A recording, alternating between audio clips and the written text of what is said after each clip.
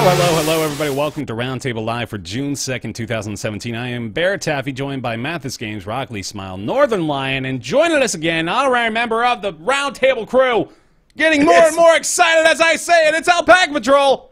It's me. It's you. Going? He's here. Gotta compensate him somehow. Yeah, that ain't with money. Jeez. Bear, your sleeves are a different color than the rest of your shirt. I was gonna say, man, I didn't notice that. Straight up, putting this thing on, the only thing that crossed my mind is how long will it take for them to point it out? I saw it immediately. I just didn't want to be rude. Less than 2 minutes. It was the show opener, even. It's. I like color. your triangle though on the front. That's a good triangle. It's got some jewels on it. This is. Is it a T-shirt under a tank top? No. It's attached. It's a one-part T-shirt. This is a one-part T-shirt. Yeah. The pattern is totally. It's very different. It does look like actually there's a little bit of. You don't like the look? I said it was European. That's not a bad thing. Yeah, it's a good thing. This is a TGN shirt actually. This is one of my. I don't like your triangle Explains everything. So this is from my wardrobe of shirts given to me, which is I think the entirety of it at this point. I think I've got probably a dozen shirts that I wear, all of which were either purchased from my Twitch celebrity friends or given to me by various people. You buy shirts from your Twitch celebrity friends? Hold on, what you got there? That's a Kate shirt, and Mathis has his own shirt on. On brand at all times. Classic. Then, I'm wearing my typical outfit. Your prison jumper. Everything black at all times. You've got. I like to call your look the anti-Andrew WK, Rob, because you've got like a similar rocker vibe going, but you're the antithesis of him from the neck down. Does he not wear all black all the time? He wears all white all the time. Oh, does he? Is it so the blood shows better? I think so. He's Luke in A New Hope, and I'm Return of the Jedi. There's something about this camera angle that I just don't know what. It's the security cam in his prison cell. It sort of is like a low ceiling security cam or something. Well, cause the thing is, I got a big television here, and then the only place to put the camera is there. Otherwise, I could just like put it over there. Oh, you see, I have such a monstrous TV. I don't have any space. Otherwise, it would just be like, oh, hey guys, how's it going over there? Well, I do want to see that now. I mean, that'd be pretty good as well. It looks like if you had a haunted house and somebody was gonna crack the door a little bit and stick a witch hand out. Yes. Actually, that door has a ghost in it. Actually, really, it'll open on itself. Yeah, no, it lives inside of the door. It's not like the air pressure in the building or anything. No, it's definitely a ghost. Yeah. Is that a closet or does that go out to the rest of the house? No, that's actually just a drop. That's like a 3-story drop. Oh, wow. Huh. I have a ladder out of the window, and that's the only way to escape the apartment. I ask one question, and that's it. Yeah, go for it. There are many in my head right now, but of those, what's up with the garbage bag around the door handle? Yeah, you got a garbage can right there. Oh, that's because that's it's glass. Oh. So that's when that's filled. Then we're always so worried about Rob being eco-friendly. Little do we know. I gotta tell you. I mean, they'll kick me out of the apartment if I don't take the glass down in the basement. Okay. So, you know. All we gotta do to get you to buy plates is to threaten eviction. Pretty much, yeah. Like that's all it is. So it's much better there than everywhere, so you fall over it, right? So I remember the days of crippling depression. That's our cue to transition to something else. Alcoholism. I didn't expect this start today. Hey, everybody. We're doing the show. We got a docket. We are going to talk about some stuff. We got Steam Direct introducing some new details. Actually announced the self-publishing fee, so we'll go into conversation about that. Nintendo Switch's online service details revealed as well. The price point there, along with some changes to the service that are for the better for the most part.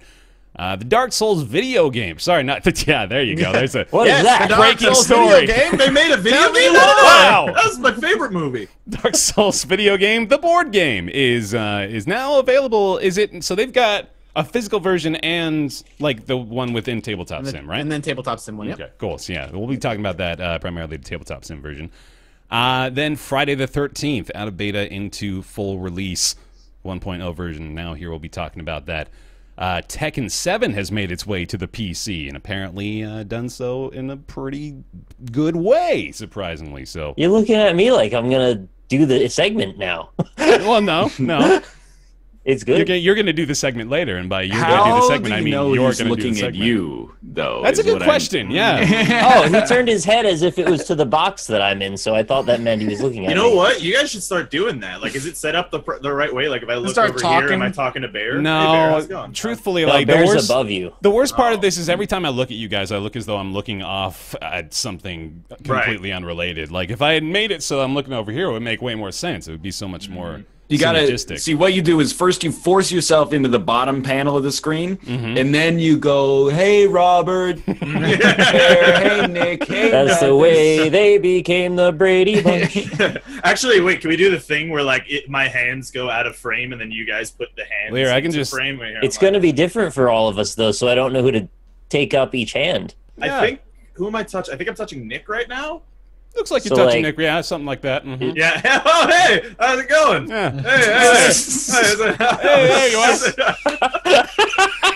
are. Robin is long arm. This is the show. This is why you have me on. Actually, is the main thing. So. This is for the audio listeners in particular, the ones that don't get any visual. These visual gags.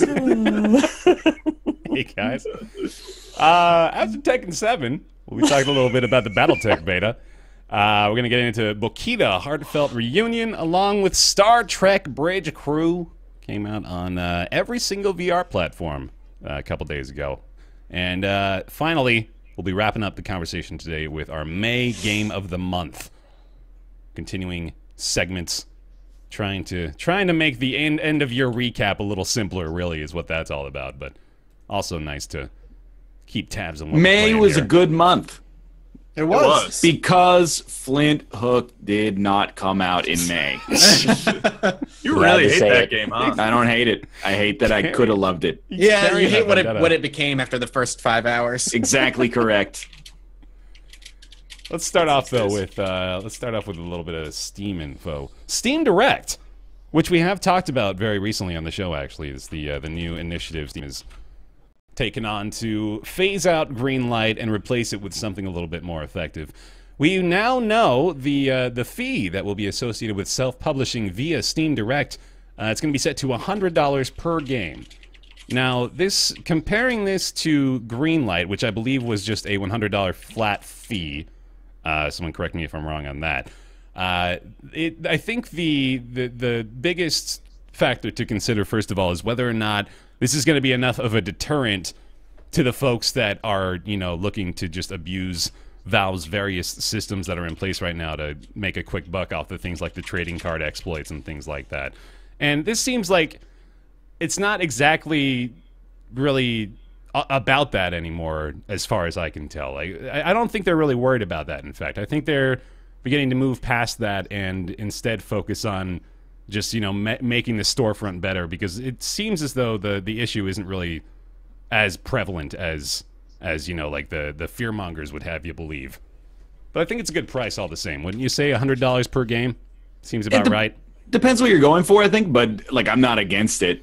Like, it won't stop bad games from being submitted, but I think it might do a good job of curtailing what we were completely unaware of existing, which is just releasing literally like a prototype that you can buy on the asset store and then using the trading cards to make a little bit of money. So, I mean, by making that less profitable and by having some kind of manual application process that at least ensures that that's not what's happening, that's like, I mean, if that's what they're going for, I think $100 is fine, because it also is low enough that it shouldn't keep out any developers who are actually trying to sell a product. Yeah. Hopefully. But I mean, like, you can't publish like anywhere except Itch.io for under $100. Like, what else are you gonna? Where are you gonna go if if $100 is too steep? I think it's a good thing, but yeah, no, you got those kind of things. But obviously, Steam is the platform you want to be on. But I mean, the only one that I could think of probably is what was that? It was like a blocky zombie game, like Unturned. Unturned, yeah. Unturned was that's actually one. really good. Yeah, well, so that was made by like a 15-year-old kid, and Surprising. you know he made it in Unity, and this is the only example. This is an exception, you know, obviously not the rule, but he probably wouldn't have been able to release that on Steam if it weren't for if it were cost him $100, you know. If I had to guess, I don't know. Are you allowed to publish games when you're not 18? He did. Are you like so. it's work, right? Like, are you Parental allowed to consent make form. money as a minor that way? It's an interesting question. Yeah, I actually just do not know. Yeah. straight up. I know No idea. you can fill out. When I was 14, I got a job, but I had to fill out like working papers from the state. I don't know if that It was works. Like, Well, as far as actual just labor laws are concerned, I think there's even a certain parameter for people 16 and under too, not just 18 and under. Unless you work on a farm. Also, Unity has a specific license. You said that was a Unity game, right? I think so. Yeah. You can't sell it unless you buy the commercial license, and that's like a ton of money. so It maybe his is like mom- $100. Maybe his mom helped him out. It's $100. The Unity professional licenses? Yeah, you pay a little extra up front, I believe, if your company makes over like $100,000 a year. Oh yeah, it's based on the income. That's right. But we talked about this before, and I was incorrect. You don't pay a percentage to Unity if you're over 100,000. You just pay like more for the engine. A flat fee. Yeah, I believe so, at least. Appreciate that insight, Unity certified developer. Thank you. Really like having you on Yeah, the show. amazingly, when you pay $250 to take the Unity certified exam, they don't ask you how much it costs to buy Unity. No? They just Well, what if we you already got pirated it. it to learn on? Exactly. They already got us. They don't ask you the minimum age to publish a game on Steam either. I No, guess? they don't ask that, believe it or weird. not. When you show up to take the exam, they should send you like a token to your phone to prove that you have a real license. You do have to sign in on their website, which requires having a Unity account, I think. I don't know. Okay. So they kind of do. Look, I mean, you're only robbing yourself. Rob's robbing himself Exactly. right now. I wish, like, after the test and you passed, you walk into a room and there was 6 developers all making a different Unity survival game, and they'd recruit you. I mean, you see, but that would be a job, is the thing, which is pretty Right. sweet. Why don't True. you make a Unity survival game simulator where you make Unity survival games? That's just. It's called Steam. Oh, Yeah, there right. we go. Fair enough. Full Yeah. circle. look. Here it is. The thing is, Steam Direct, something. I don't know. I feel like it's a positive change. I feel like Steam has gotten to the point where they can't. They're like so past walled garden that they're really harping on this discoverability update that I just do not care about, but probably matters a lot if you're a developer. So they're like, well, we can no longer guarantee games any front page coverage because of the fact that we have too many games coming out. So now we're at the point where at least if you make a game that's like, you know, a visual novel where you play as like a hat, then other people who have played visual novels in which you play as inanimate unsentient objects will get that more likely to their front page, and maybe that'll, you know, end up resulting in some attention for you. But as far as like the Steam Direct thing itself, anybody belly aching over it being $100, I understand where you're coming from because it's not free, but at the same time, like if you want access to the store, that seems fairly reasonable. Like you have to pay $100 a year to publish on the iOS App Store, and that goes through a manual review process too. I don't know how it works for Google Play Store, but it seems comparable to other platforms with large audiences that apparently need protecting. And that $100 fee is also recoupable, we should note. So if your game makes above that threshold, I believe you get that back. I'm pretty sure is how that works. But along the lines of that discovery update as well, something that maybe will matter to us in particular and will help out folks in the store more is the fact that they are addressing the curators feature in depth, which, you know, we mentioned this the last time we talked about this Steam Direct stuff, but the fact that the curators have more or less just gone to the wayside now. I think us, for the most part, we're not even really using the curator system anymore, especially not on our, you know, creators end. We're not making recommendations just because it doesn't really seem like there's any point to it. But they are addressing that. They're attempting to make it a lot more useful. They're allowing folks like YouTubers, for example, who use the system and want to link their content to their suggestions and their, you know, reviews. They're allowing them to, you know, embed YouTube videos with those things or to link directly, which they already do, but they, you know, they want to make that better. They're trying to make curators a bigger part of the store pages themselves, which it's still an opt-in feature, and that's sort of the point, is that if you don't want to see curators telling you what to buy, you never have to. But for those that do, they want to see it actually have an impact, as opposed to it just being this little minute detail on the bottom of the store page that's like, so-and-so also said this game is okay. But funny enough, every time I launch Steam now, I pretty much see either Bear or Ryan's curator page lately. Really? I don't know why that is, but like it's been in the last few months. I've seen it pretty much every time I go on. I haven't updated props, that. I guess it likes February. Yeah, that's good. I guess it's good that they're going back, because I mean, having played Dota for like 2,500 hours, and being on Steam since Counter-Strike 1.6, like Steam tends to, or Valve tends to, like make a feature and then they release it, and then it's like they just forget. Well, about it's there. Yeah, exactly. And then completely forget about it for years. So it's good they're going back and trying to like to get that to be a little bit better. There's like a couple search things that I do really wish there was some more ease of access going on, because like when you try to search, obviously we play a lot of games together. So I liked searching for like multiplayer games, but there's like 4 different user-defined tags for multiplayer, and they don't sync up, and they're not like, there's like online multiplayer, co-op multiplayer, and it's like you don't know what's what, and then hopefully they keep updating their platform is basically what I'm getting. Did you ever look in the online multiplayer tags on Steam? Because there's only 4 pages of them. Yeah, no, it's weird. It's bizarre, because there's got to be more games than that. There's also, like, if you look in some of those tags, I was looking at it the other day. When you're looking in some of those tags, I got like a visual novel in there as a multiplayer game. It's like, is this like a Nintendo thing? It's like, yeah, it's multiplayer because you get to watch your friend play Zelda and experience it together. It's multiplayer. So like, I don't know. So is that like, I'm wondering if that's a case of the user-defined tag failure, or if that's a case of like developers putting extra tags on their game so that they show up in more search criteria. So it's like, yeah, I mean, this is multiplayer. Sure, let's throw that in that mix. Why not? I don't think the developers tag it though, right? It's based on like user submission. Right, we have that, but sarcastic shit in there. I think there's two tagging systems. I always assumed that there was user-defined and a back. The only reason I know there's two is because the Project Zomboid devs had to go up against a couple of devs that were using Project Zomboid in their dev tags to have their game show up more often, and they had to be like, can't do that. That's like putting PewDiePie exactly, in man. YouTube videos. Don't do that. Don't do that. Not that the tags matter anymore for YouTube, though, but that's a whole nother conversation. Still don't do that. Yeah. It's not like YouTube matters anymore. They're not like making videos on the internet matters anymore.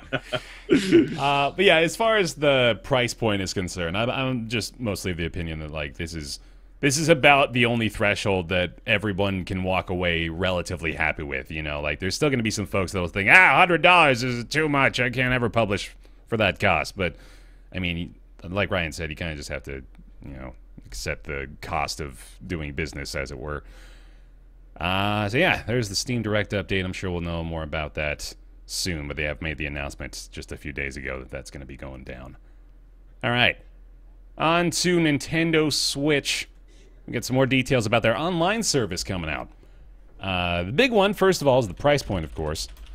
Is going to be offered for $20 a year, and will launch at some point in 2018. You can also get a 1-month sub for $4 and a 3-month subscription for $8.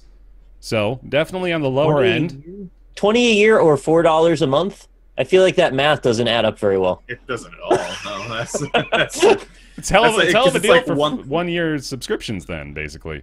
Yeah, it's like 1.4 or 1.2 something per month in the $20 a year. So yeah. So why do the month at all, I guess is what I'm saying. But anyway, sorry, go ahead. I mean, so the price point right out of the gate is, that's impressive. But of course, you got to ask yourself, okay, so what are they including with this? So naturally, online play is a given. The voice chat and online lobby features themselves, though, which normally you would assume is also a given, is a little convoluted. So it's not 100% concrete yet. But the way it looks right now is that there is going to be a third-party, or not a third-party, a first-party Nintendo smartphone app that you will download onto your phone, And no, Mathis's reaction is appropriate. So let me try to explain this with words. I feel like what you're about to say is like all the voice stuff is going to be taken care of on your phone. Oh, God, but not on the console itself. And you can play your Mario games on it too. Don't tell me that's true. So this is all. What I'm about to say is based off of not exactly 100% concrete information, but there's like images that have been spread around that are detailing what it looks like Nintendo is going to be doing. So it looks like they've got a sort of mixer device that you use with the Switch. You plug your Switch into this mixer. You also plug your smartphone into the mixer using just like an 1/8" millimeter cable. No shit. And then you also plug a headset into this mixer. No. That's 3 wires too many. That's 3 wires going into a single mixer. Nintendo loves peripherals. And so it's like, I'm pretty sure this isn't necessary. Yeah, because get a link on this, like, something about that doesn't seem right. There's no I swear to God. And then your phone and then a headset? At that point, thank God the Switch is mobile so I can sit at my computer and use Skype. Don't you just download it on your phone and then... My phone is a mic and a speaker in it. Wait, yeah, like... So you're just like... Hold on, I'm going to find the image. Because you can just link a Bluetooth headset to your phone. I'm being sincere right now because this seems like that's too far. Mm-hmm. That seems way too far. So someone linked it in chat. Yeah, here you go. Yeah, I got the image pulled up on Kotaku right now, but here's what it looks like. So you got... Can you link it in Skype or something? You've got your... Oh, yeah. No, I can't. He's not kidding. Sorry. That's exactly what that is. So you've got the headset, right? And the headset plugs into this mixer. And the mixer looks like a little arrow. So at the point of the arrow is the place where you plug in the headset. And then at the base of the arrow, on the right side of it, you're plugging in your phone, and on the left side of it, you're plugging in the Switch. That's what I'm seeing. All right, yeah, that's idiotic. Yeah. Okay. Here's the thing. Fuck this company. Is the only way to use it? Is the only way to use it with a smartphone then? I think so. Because chat says it's not required. Okay. For the voice chat or just in general? Well, I mean, it's not required in general, obviously, if you don't want to use the voice chat. Yeah, you don't have to have Right, it. yeah. Well, because the thing is, like, I mean, granted, I know that this is uncommon, but up until, like, a year ago, I didn't have a smartphone, so I would not be able to use... Or, I mean, like, even if, like, you don't need to plug in, like, every single wire, how about you just, you know, go about the route of 2017 and plug a headset into the fucking system and it just works? Why do I need my phone for any of this shit? That's a 2002 standard, honestly. Fucking Xbox controllers had the headsets plugged directly into them since the original console. Since Xbox Live. PSP allowed you to plug a headset and talk over it. I'm still, like, I'm giving them the benefit of the doubt here because I'm looking at this article and I'm not convinced that this is the way that they want you to do it. It looks like it says official, but it says it's Hori's official Splatoon 2 headset. Does that mean like Hori's third party, isn't it? Yeah, so does that mean like Nintendo is like, sure, you can like here's your official Splatoon license. The thing is though, like that headset appears in the game. Right, but you know, I mean, that Tony could be Hawk's like Pro a license. Skater, Yeah, that's true too. It could be a license deal, but still, get like a bag of Cheetos or something. But like, I just don't know. I can't fathom Nintendo engineers being like, this is the way that you have to do voice chat on our system. This seems like should be the motto of Nintendo. Actually, what you just said is the motto. Wait, no, but it's only one step away from what we already know they do want you to do, which is to use a smartphone to do voice chat. Right, and that's still like that's still really dumb. That's I will give you that. Less stupid than that, still pretty stupid. Well, apparently, someone in chat said that apparently, like, the phone is necessary, but the mixer is not. Right. So, okay. Well, still, but... That being said, in the rare instance I'm going to, like, defend Nintendo a little bit, I have never wanted voice over IP in a Nintendo game. Splatoon makes sense, I guess, because if you're playing it, like, semi-seriously or competitively, to be able to coordinate is good. But when I play Mario Kart Online, I'm like, this is just... real people have replaced the AI, and that's the perfect experience for me right now. So, Well, I don't know if you heard, but they're coming out with Splatoon 3. It's going to be a battle royale game. No, so dude, that would be pretty sweet. I tweeted that they should make a Nintendo battle royale. It's like 100 Marios shooting each other to death in a field. Honestly, I wouldn't mind. That's what Mario X Rabbids is going to be, I'm pretty sure. Looks like it from the picture. But yeah, I do want to, introduce this heavy caveat again, which is to say none of this is confirmed as far as the voice chat stuff goes. So we're looking at the same stuff and speculating in the same ways that the entire internet is right now.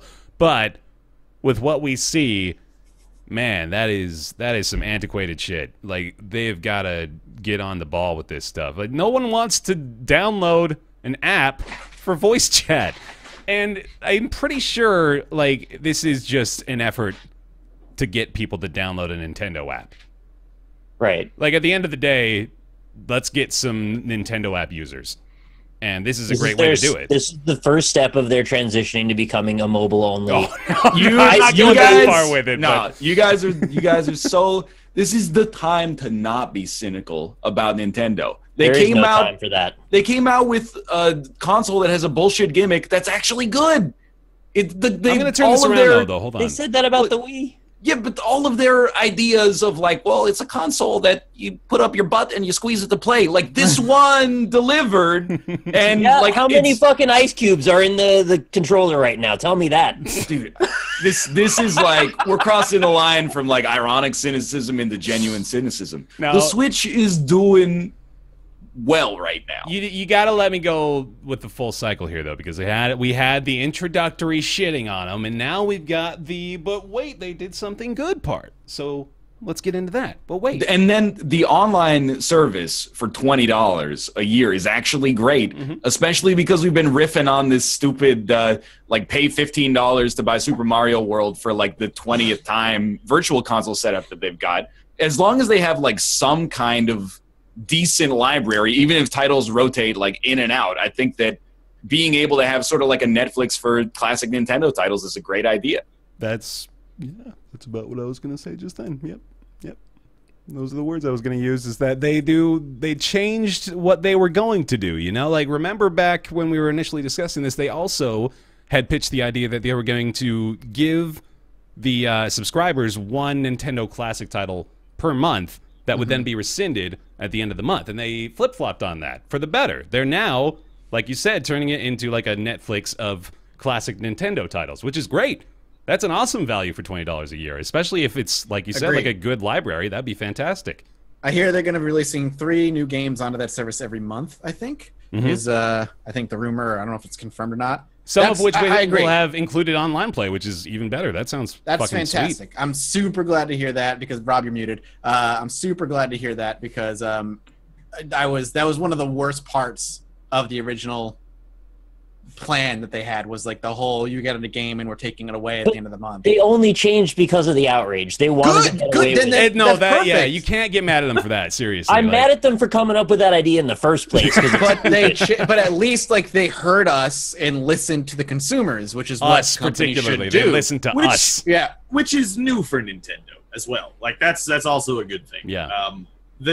The one thing I actually want to bring up, a somewhat tangential yet not, I will say, not irrational concern that I have over the voice app thing. You get the app on their phone, are they going to start pushing advertisements to it? And the reason that I ask this and why it's not irrational is because they do that already. I have a Wii U, and I had it hooked up for Breath of the Wild and stuff. I would have the volume turned off on the Wii U gamepad. Oh, yeah. I would have the console off. Yep. It would push an ad with sound on the tablet. To the gamepad. Yeah, on the tablet. Yeah. And it's like it would happen all the time until I would let it power out. Like I would let it drain the battery because it's just like what? How? Why do you think that's a good idea? Why is that a good idea? So, but that would be my concern with the voice app or whatever. But in general, yeah, I mean, I think Nintendo's doing some pretty good things. If the main thing for me with Nintendo and the Switch specifically, my main problem with Nintendo for the past couple of years is just that they haven't had a huge catalog of games coming out, like new ones. I mean, even the stuff that the Switch is coming out with now are Wii U ports. like the Mario Kart 8 or whatever. So if they can shore that up for me personally as a longtime Nintendo fan, then maybe I'll consider getting a Switch. Word. Mario Kart 8 Deluxe is a perfect video game. I'm just going to throw that out there. It may not be original. Is Deluxe that's like fine. Are you saying like Deluxe is superior to 8 too? I mean, it's been like 4 years since I played Wii U's version of Mario Kart 8, so I'm not going to stand behind that necessarily, but I will say that I could play Mario Kart 8 Deluxe probably like an hour a day every day until I died. Yeah. I think 8 is just a perfect game. video game, though. Just like a very pleasant game to play. Mm-hmm. And every time I play it, I'm like, this is still like a little magical. I want to just, I'm supplanting that idea with the fact that 8 was already pretty goddamn good and didn't require the Switch update. But Well, no, it did because nobody had a Wii U. Well, So they needed, to get it to a market that had people to buy it. I think that was the point. It's like, well, now we know the Switch is hugely successful, is outsold, however, whatever consoles they've had in the past in its first whatever months. Let's get a game. Let's re-release this game again, and people will buy it. I have a question, actually. Do we?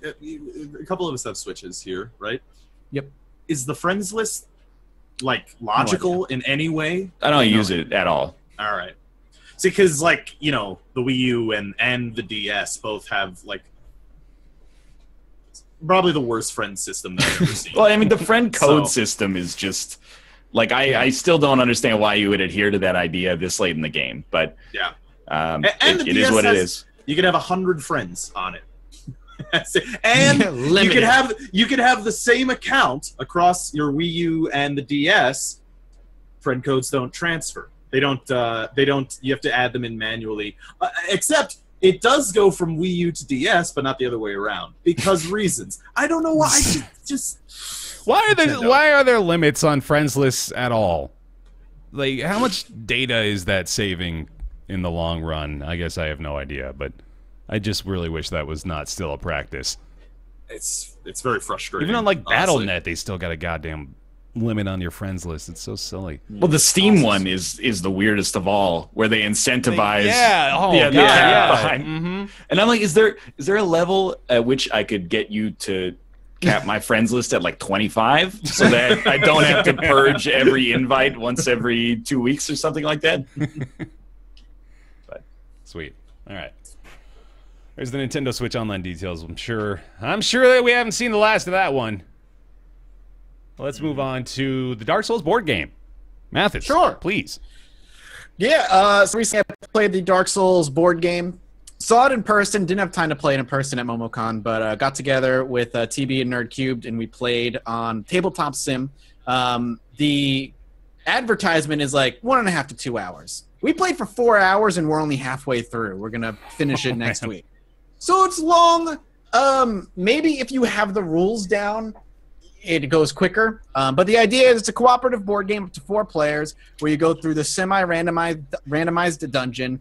And at the end of the first floor, you encounter a mini boss, and then you go through it again. And at the second floor, you encounter the main boss, which you draw from cards. It's very much a dungeon crawler where you're going through, killing monsters, gathering souls, gathering gear, going back to the bonfire, and then leveling your character up to equip that better gear so that your stats match. It's very Dark Souls where a piece of armor requires 28 strength, 30 intelligence. All right, there's this pool of souls we have to share between the 4 of us. Who's going to take what and who's going to upgrade what and get the better gear depending on the class you're playing. It's a really cool It's cooperative then? It is 100% cooperative. Mm-hmm. Yep. It is not. There is no backstabbing or invasions, though I'm told there's an invasion expansion pack coming and more monsters and all that other stuff. It's really fun, and I think they've translated the difficulty of Dark Souls really well. The gear and the souls and all that stuff has been translated really well. But there are aspects of the game that I find unpolished and a little clunky. And this is coming from somebody who really likes complicated board games. I have the Game of Thrones board game, Star Wars Rebellion. I've played a lot of games that have a lot of rules. And this is one of the ones that really feels like could have used some streamlining with how the game works, specifically the boss battles. So a lot of the way you figure out how enemies move, they have behavior patterns, and it's all on the enemy card. So hollow soldiers will always move towards the player with the aggro token on them, and then they will do an attack.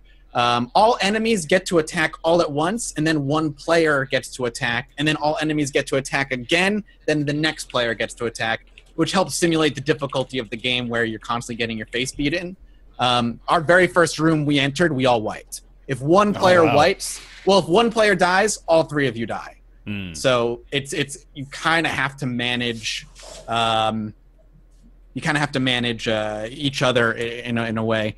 It's hard. I don't want to go through all the details of the game because the game has a lot of pieces. Sure. But my complaint about the game is the way, like I said, the way enemies and bosses work in particular, because again, on the card is the way they move, but it's all symbols and it's kind of a clusterfuck. And the rules, some of the rules for the way the boss moves are written in a vague way where you're kind of like, well, do they mean it like this or do they mean it like this? Because if it can mean everybody gets hit or nobody gets hit, depending on how you interpret some of the rules. And it makes the boss fight really, really clunky. We fought the gargoyle for the first mini-boss, and a lot of his attacks are like tail swoop attacks and whatnot. And the sense that the boss figures have, like sections on them that they hit from. If you're not on that particular section where he's hitting, he can miss you. But if you're on the other, like, two, he can hit you.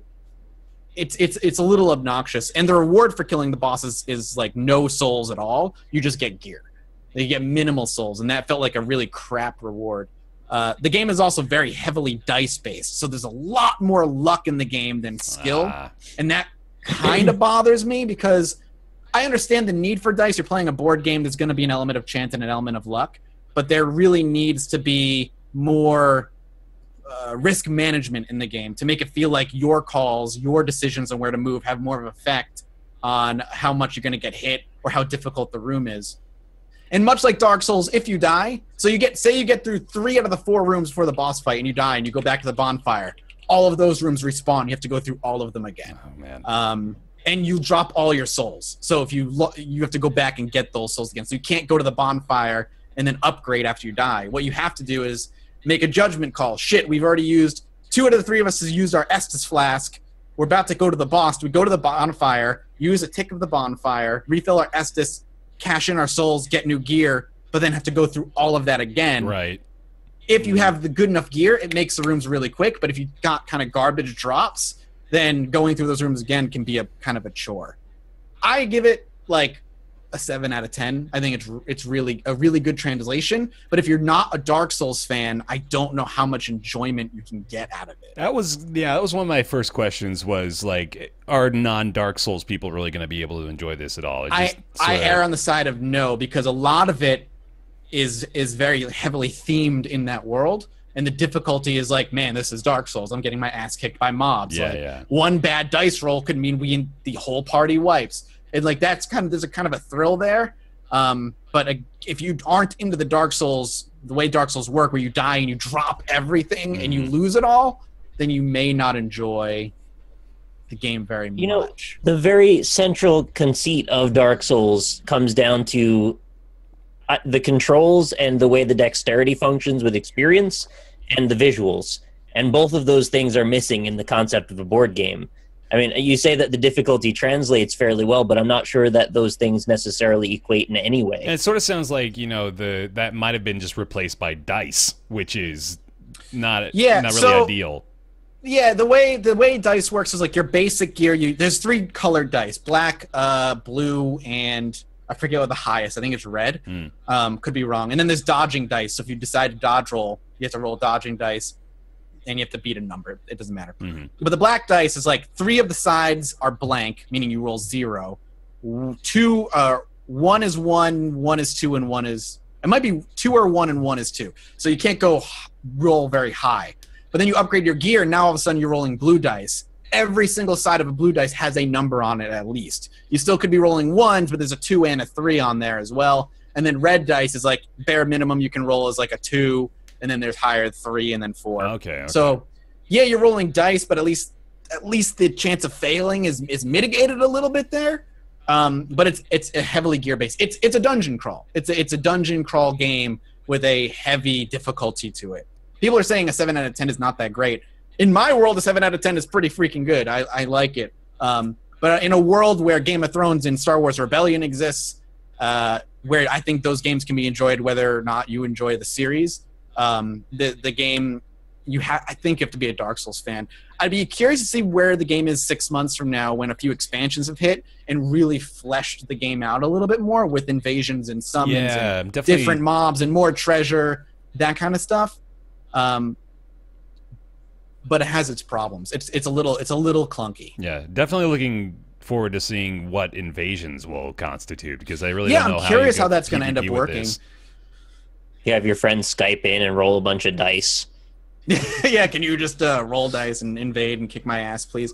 I would assume that what'll end up happening is there'll be like NPC invasions, like in the game, where NPCs can show up, but they can be wearing like player gear, and they kind of become their own boss fight. Oh yeah, that could work. Yeah, but yeah, I think it's good. I think if you enjoy Dark Souls and you enjoy board games, you'll enjoy the game. But if you're not a Dark Souls fan, it can feel slow and kind of overly, like, frustratingly difficult if you don't understand like the purpose of the game. And I could feel a little grindy having to go through the same rooms over and over if you die a lot, or you decide to go back and cash in your souls and use the bonfire. People were asking, can you grind forever in the game and just like grind souls and get better gear and just keep going? No, because the bonfire has like specific amount of uses per floor, meaning 3. You can buy more uses, but it costs souls, and you don't necessarily want to do that. Got it. Sweet. I still think I want to try it out. I think I'd probably even prefer the physical version. This is a really minute thing, but do you think you would have enjoyed it more if it were the physical version? From what I know and looked at the physical version, setup for the physical version would take like fucking 45 minutes. Oh, boy. There's so many pieces to the game. There's so many different decks and so many different cubes and dice. And so maybe it's actually better suited for tabletop sim, though. The tabletop sim one is just an instant. The mod or whatever comes instantly set up. Yeah. So you don't have to think about any of the setup or teardown of the game.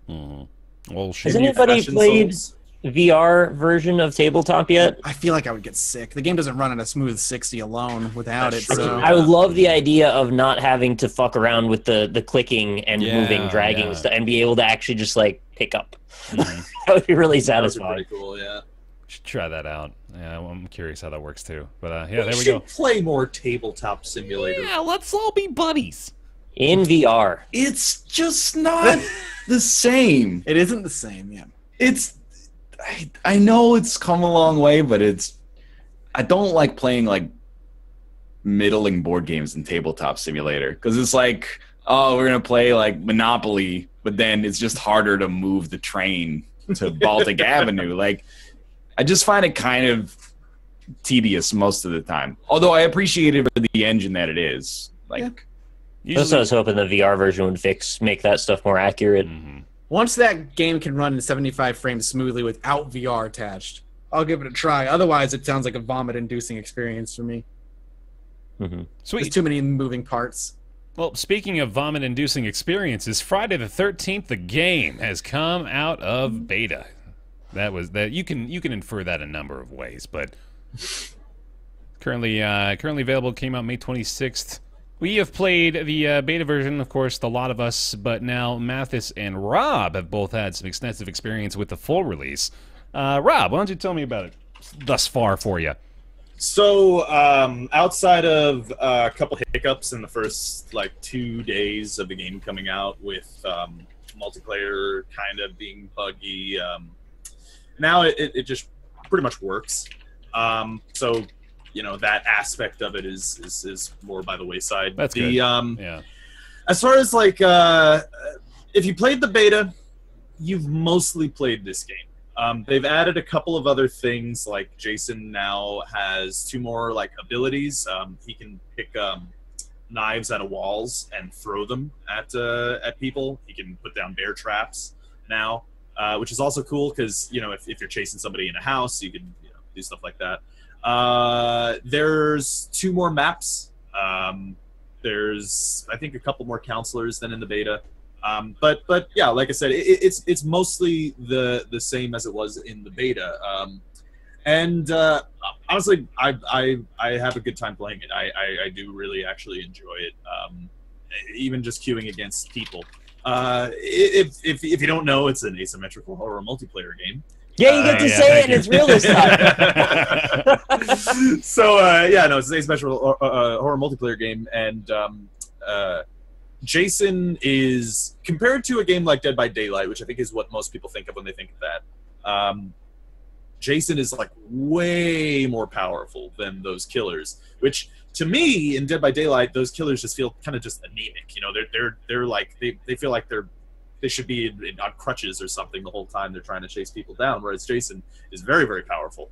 I have hypothesized that the reason for this, and so a lot of people when they see me playing it, they're like, oh, Jason's OP, Jason's so overpowered, like it's stupid to play it. But in my experience, most games, at least a couple to half to more than half of the counselors get away. And I think it's this. I think the design. Here's my hypothesis. I think the design is similar to Battlefront, the EA Star Wars game, where when you're playing as Jason, they want you to feel powerful. They want you to get a couple of kills at least if you're playing them, as compared to Dead by Daylight, where it's not even particularly likely that you'll even get one kill if you're not particularly good. Even a bad Jason can probably get at least one or two counselors. Which I actually think is a good thing, for the most part, because I don't really care about dying as a counselor. The one thing that I will say about my major problems with the game it actually doesn't even come from design, it's the community. As I've been playing it more, there have been several instances, I've gotten into several matches where because like when you're in a match, when you're in a lobby, you pick your counselor and you pick your Jason, right? So, and you could be randomly selected to be Jason or the counselor. Several times I'll run into people who just work with Jason and just walk their counselor around to the other counselors, and then Jason just won't kill him, and it's just like, what's that, like, why? Like, just have fun in a video game. Why do you want to win so really bad at Friday the 13th? It's just the fucking... But so anyway, so that's one major gripe that I have in mind. It's a little bit buggy as well, you know, similar to the beta. But they're not game breaking for the most part. And they're funny. They're kind of Skyrim-y kind of bugs. So yeah, they're very Skyrim-y bugs. I had a bug where Jason was trying to kill somebody in a cabin, and the person got glitched to the roof of the cabin, and then he just stood on the roof for 5 minutes until the timer went out. And he's like, "You can't kill me up here. There's nothing you can do." It was a really bizarre glitch. That's funny. That's game breaking. I mean, you can't finish that match because of that. No, there's a timer. You have 20 minutes, and then if you don't kill, is what I mean. Yeah, well, yeah. I mean, there's not much you can do. If the counselor can jump off the roof if he wants, but he wants to win, so he stayed up. Why didn't those kids in the Friday the 13th movies ever just get on a roof? I know, right? Yeah, Jason can't get up there. Can't get up there. I think I echo almost everything that you've said. It took me a while. At the beginning, I was like, this game is actually terrible. I think it's really bad. But I came around to it when I started to play with friends and ditched solo. Because solo is a fucking nightmare if you're a counselor. If you're Jason, it's great because almost everybody doesn't understand the nuances of the game and what causes Jason to see you and what sets off blips on his radar. And people don't understand as well. It took me a little while to understand where you said Jason is purposely overpowered as hell. The point as counselor is to avoid confronting him at all costs. You don't ever want Jason to see you because if the chase starts, you are not getting away from him. There's just no way. He will catch you eventually, which is great because you can at least play a distraction if you're playing with friends. And I do agree that what you said, Jason will always kill at least a couple counselors. Every escape route cannot accommodate every single counselor. Like, the biggest car can carry 4 people at most. And there was a point where I was playing with some friends where there were 5 of us, and we had the 4-seater car up and running, and we had to drop somebody. And we were like, all right, man, here's what we've got for you is, like, leftover stuff. We hope you get out, but we're not taking you. Goodbye. And we'd leave him and left him whatever we could. And I like that a lot. I think Jason being overpowered as hell is done on purpose. The problem I have with the developers is they don't make that clear. like in the marketing and anything. They leave out so much important information on how to play the game that when you play it, especially as a counselor, you're like, I don't understand why he keeps finding me. How does he keep finding me? What am I supposed to do? One of the things they don't tell you is that there's a fucking jog button. Use it.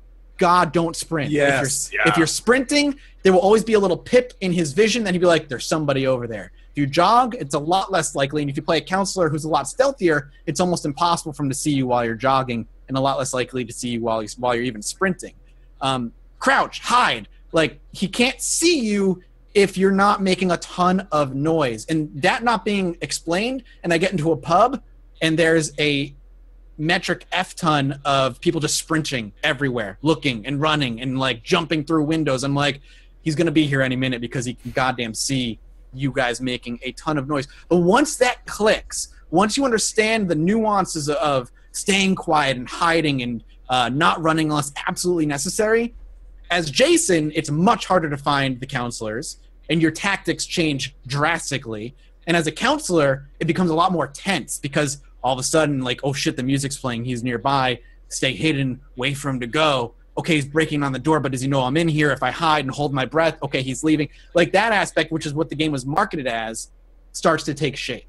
And it's really nice. And as a Jason who played in a lot of pubs and just murdered every counselor, once I started playing with friends, you have to start thinking like 3 steps ahead. All right, I'm going to teleport myself to the car, set a couple bear traps on the car, leave the car, go to where the cop phone is on the map, set up a couple traps on the cop phone. Oh shit, they triggered a trap. I'm going to head back there now. And the strategy starts to take shape. And that's great. But it really, like, the game does not spell that out for you. So first few games, you're like, this game is stupid. I don't understand why he keeps finding me. And that, I think that needs some more fleshing out. I will say too, yeah, like to Mathis's point, strategy and skill actually does factor into the game, which I feel has been less so in a lot of those asymmetrical multiplayer horror games like, you know, Damned and Dead by Daylight. Like, playing as Jason against shitty counselors, I'll kill them all. But playing against like people who play the game well, I've had a much harder time. I've had games where I've only killed like, you know, three of them or 1 or 2. And that actually is a measure of skill, which I know it isn't something to be like super excited about a video game. Like, oh, if you're skilled, you do better. But like in this a particular scenario, I think that is an important factor. And I will say there are some really awesome moments that happen in like crazy escapes. Like there was one that happened the other day where me and Jess were trying to escape in a like basically. People tried to get out in a car, and then it seemed like they got stopped by Jason because the car was gone. So I was like, let's go after the car. Let's go for that. And he's chasing after us on the road. I've got a flare gun. She's got a shotgun because she's Tommy Jangus. And so she runs up to the car. I'm like, get in. I'll distract him. And then he put a bear trap next to the car, and she gets stuck in. And she's like, I'm like, oh God, all right, I'll walk up to him and try to get him to grab me because I got a pocket knife. I'll stab him in his neck and stun him. And then he decides not to go for the stun or not for the grab, and he starts slashing me. And then I look behind me, and she pulls out the shotgun and blasts him, and we get in the car, and it's like trying to start up. We're like, oh my God, go. And Jason's like slowly getting up in the background, and we like barely escaped. And it's just like, that's a cool moment. It's like something out of the movie, and that's fun, you know? So this, like, I'm thinking about it now. Obviously, we're comparing it to Dead by Daylight pretty significantly. But Dead by Daylight, it just sort of has kind of an inherent silliness to it, you know, where, especially because of the state that the game is perpetually in, you know, like, you got to sort of take it with a grain of salt. But with this, if you let yourself, it sounds like it can become a much more intense and riveting experience. Especially when Jason eventually gets all of his abilities, because over time as Jason, your abilities will unlock, so you don't just start with everything. Once he gets his last ability, Stalk, which when you activate it, when you're near counselors, no music plays. They have no idea you're nearby. Ooh. And you, like, if you know where they are, and you he's playing Stalk, and you're in a house, you have no idea it's there, and all of a sudden the door bursts open and Jason walks through. It's fucking it can scare the shit out of you because he knew you were there, but you had no idea he was out there. Yeah. There are some great moments. There's some really funny moments too, because the face expressions of the counselors are derpy as hell. Yeah. They're really terrible. Wait, do you guys not think that they're inexcusably awful looking? because I can't pretty handle how bad. They're they- really, really bad. Yeah, They're pretty bad, but it makes me laugh because it doesn't It's break hilarious, the game. though. Yeah. That's what like my impressions, at least of the beta, were like this is like a bad game that's really fun. Yeah. Like It's the better than experience. beta, but it's still similar. If you were gonna go like by that metric, like it's farther away from like something like Goat Simulator on that same kind of scale and closer to Dead by Daylight. Wait, is it intentional? Because I can't tell. I thought it just was that way because they didn't fix it. Well, I mean, it's not. It doesn't have a lot of game-breaking bugs, to be honest with you. There's one exploit that happens right now where you can crouch and still sprint, which is Oh, that's problem, got to but look they're- pretty silly. Yeah, no, that one people I've seen that in one game, but they're patching that out. But for the most part, the bugs are just like the hair goes crazy or And the people in-game- fly. The in-game VoIP system is fantastic. Like Yeah, that's it how the is, game should yeah. be played. Do not play on Discord. Like if we ever play together, don't use Discord, don't use Skype. Just play with the in-game VoIP because it's area effect of how your voice can be where it can be heard. If you get walkie-talkies and you can talk across the map, and Jason can hear you talk if he's nearby. So that gives a little bit of like, do I want to talk now? Do I think he's nearby and stuff? But there's some really fun moments that can be had. Like there was somebody I was Jason and somebody was trying to get away on the second floor of a building and I caught him and I just threw him out a window. And there was somebody down there. You just heard them go like scream because like his body just comes flying out of a window and hits the ground. That's That great. stuff's really fun. It's Yeah. way better than Dead by Daylight, but I agree with Ryan where it's like it's not a great game, but with friends, it's fucking awesome. Mhm. Yeah, it's fun. It's a fun time. Cool. Sounds good. Friday the 13th is out now. Currently $40. Let's go over to Nick to talk about Tekken 7. I'm excited to hear about this, actually. I might even Are pick ya? this up myself, yeah. Are you a Tekken fan, Bear? I played a lot of Tekken Tag Tournament back in the day, but that's the last one I actually owned. Is Tekken 7 the one that was at E3 last year? Yeah, The one that was out front and there was like a lot of people taking pictures? It's kind of confusing with the release of Tekken 7 because apparently it's been out in Japan for a long time and this is like revision 2. I don't Okay. really follow it close enough to know the specifics, but it's Okay. the first release of it in North America anyway. Mm. Anybody else here play Tekken a lot, or am I the only one other than Bear? I mean, I wouldn't even say I played it a lot. I'm okay at it. I'm okay All at right. it. I'm familiar with it. Yeah. It's important because it's a game that's actually stayed very close to its roots despite having this many iterations. I mean, aside from even the numbered ones, there's also Tag, like you said, and then the Street Fighter Cross Tekken and Tekken Cross Street Fighter. And, these characters have all intermingled and had their own sort of style going. But Tekken 7 is really solid. I am very impressed with how good they made this port. I've been following the series since the beginning. I haven't played all of the side ones like I just mentioned, but they've got all of the general feeling of Tekken with sort of a nicer level of polish. All the features you could really want in a port, and it came out functional on day one, which for a fighting game, that's like a big accomplishment, apparently. Like, they just can't nail it, man. I don't know why. It's not even like any particular developer or publisher. It's just every fighting game that comes out, for whatever reason, they cannot launch They all have all this properly. promise, and then they just like trip over something at the last second and just fall apart. But this one did, thankfully, apparently. Tekken doesn't. Yeah, it actually just works. Yeah, good. It runs really well. It's very smooth. I think it's rather pretty. I mean, it's not going to blow your socks off, but it is Unreal 4 engine. So, I mean, you kind of get the idea. They generally look pretty nice. Yeah. Nice and smooth. The netcode seemed fine. I saw people actually saying in the reviews that the netcode is so good that they were able to play internationally, and it felt totally good. Like, it just felt Really? normal, which is fairly rare as well. Mm-hmm. It's got all the modes you could really ask for right out of the package. It's got this thing called treasure mode with it's got a customizable character thing now where there's basically like, I don't know, it's probably like 250 items that you can unlock by playing treasure mode. Mm. And they'll either unlock for an individual character or across all characters. And you can go in and make custom slots, change the colors on all the items, make them look ridiculous. You can make like a Dan Giesling holding a fish with a pizza on his back if you want. Sold. Yeah, like that's an option. I mean, I couldn't make it look exactly like Dan. It doesn't let you like tweak their faces, but you can at least change their hair and their color and their clothes and their accessories and all that. And they've definitely gone in the realm of it being very absurd. They relish the idea of the game just being silly, stupid fun. And although they take the game very seriously in terms of the story, they kind of don't everywhere else. And I enjoy that about it. Tekken's just a silly game. And it's got a solid fighting system to it. It's got a really good feeling of impact.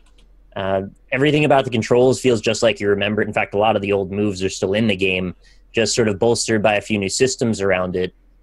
They have this rage system now where it kind of functions a little bit like BlazBlue, actually, or Street Fighter is probably the more accessible example, where when you're kind of down a bit, you'll get this red aura around you, and then you can hit right bumper, and it'll give you this one, like an auto combo, that if you hit the first attack, you have like super armor for a minute, and they might be able to break your armor enough that it'll stop your attack, but usually it'll just start you taking off a quarter of their health. So that's like a nice way to come back from a losing position. The matches are very short as well, which is, I guess it's sort of a Tekken thing. Usually you can finish somebody off in 10 or 15 seconds, which means you'll be often in a position of doing many, many, many rounds just for fun. Like with the treasure mode, it works really nicely. You get ranks, you get unlockables, and you just move on to different arenas, different people, and just keep playing. It sort of starts to go on like a meditation. You're playing Tekken, your hands just take over, your mind can kind of stop, and you just enjoy it. Great soundtrack as well. In fact, there's almost nothing about it that I really didn't like at all. Wow. That's awesome. If I was to be really nitpicky, I wish there were more unlockable items, but there's going to be more later, more downloadable stuff as well. It's got almost every character that I've wanted in it, except it's missing, from what I can tell, Gon and Mokujin. There's probably going to be... Isn't that the tree one? The wooden man, yeah. That takes on everybody else's abilities. They pay homage to him. I mean, they show a picture of him somewhere, but like he's not in the game as far as I know. Unless he's secret. He might be secret. We got Kuma in there, though. Yeah, you've got Akuma, or Kuma and Akuma. Kuma, okay, good. Yeah, thanks. The Street Fighter character Akuma, and also the bear. Correct. And also a panda. Good. There's a second bear. It's like a lady bear that hangs out with the big bear. You gotta have a lady bear. Yeah, and you can customize him too. You can change his shirts and his outfits and stuff.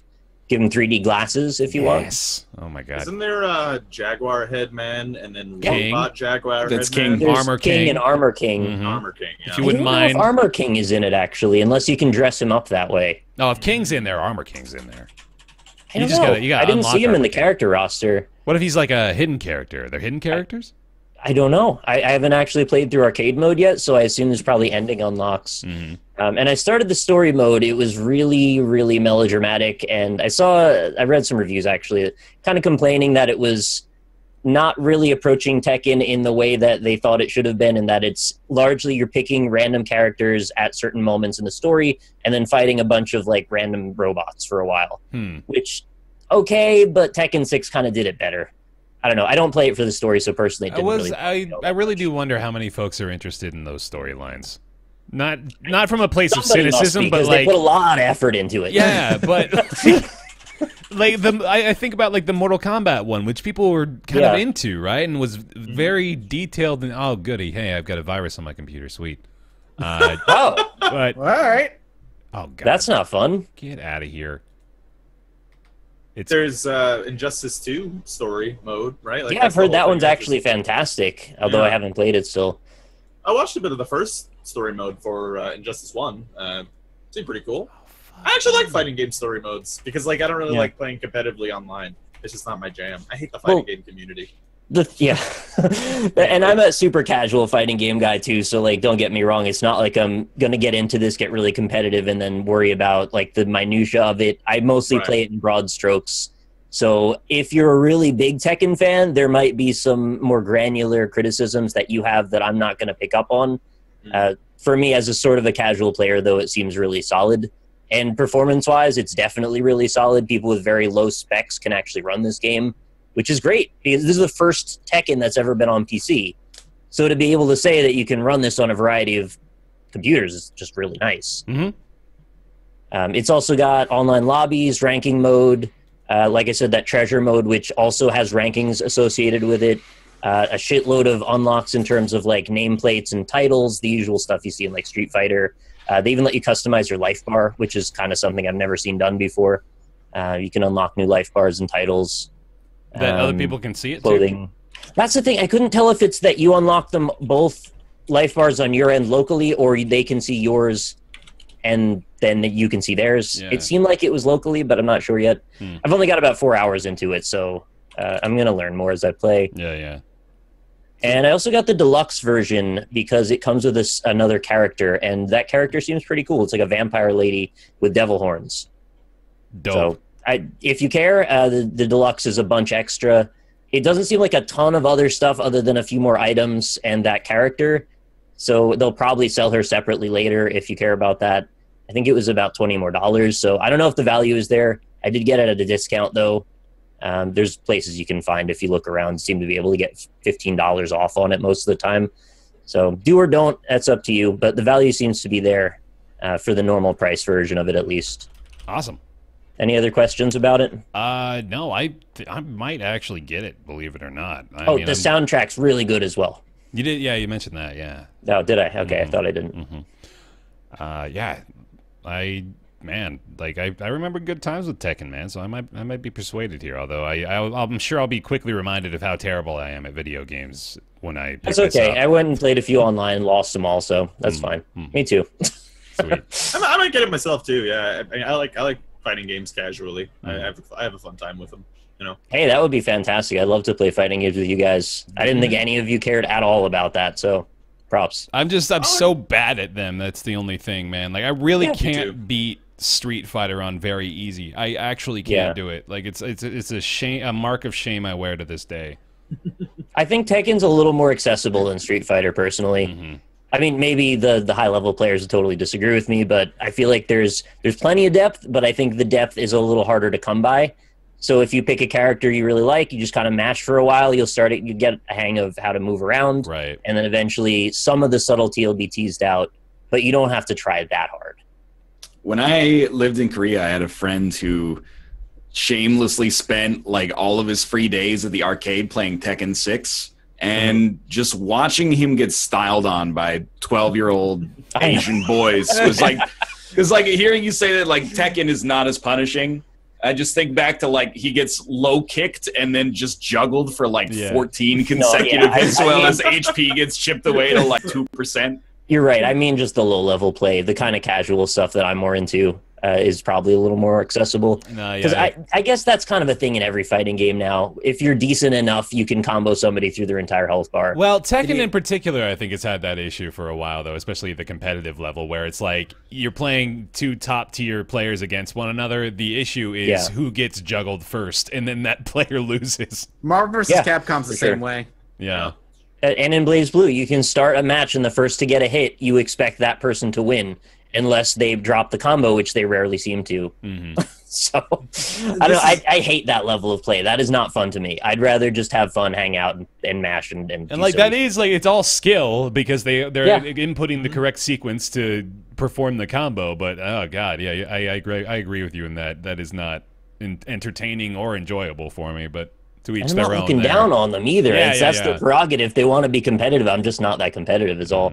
This is why I'm a fan of non-traditional fighters like Super Smash Brothers. Yeah, we need like Brawlhalla's pretty good.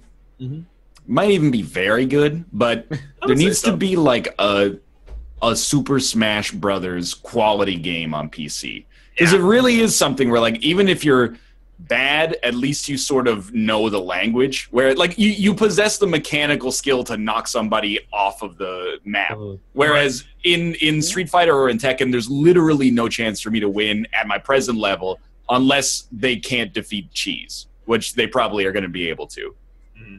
The other part of it, too, is the communities tend to be so vindictive and, like, egotistical, which really bugs me. It's like, not only did you beat me, but you got to show off your big dick about it, too. Like, great. Who cares? It's a video game. Calm down.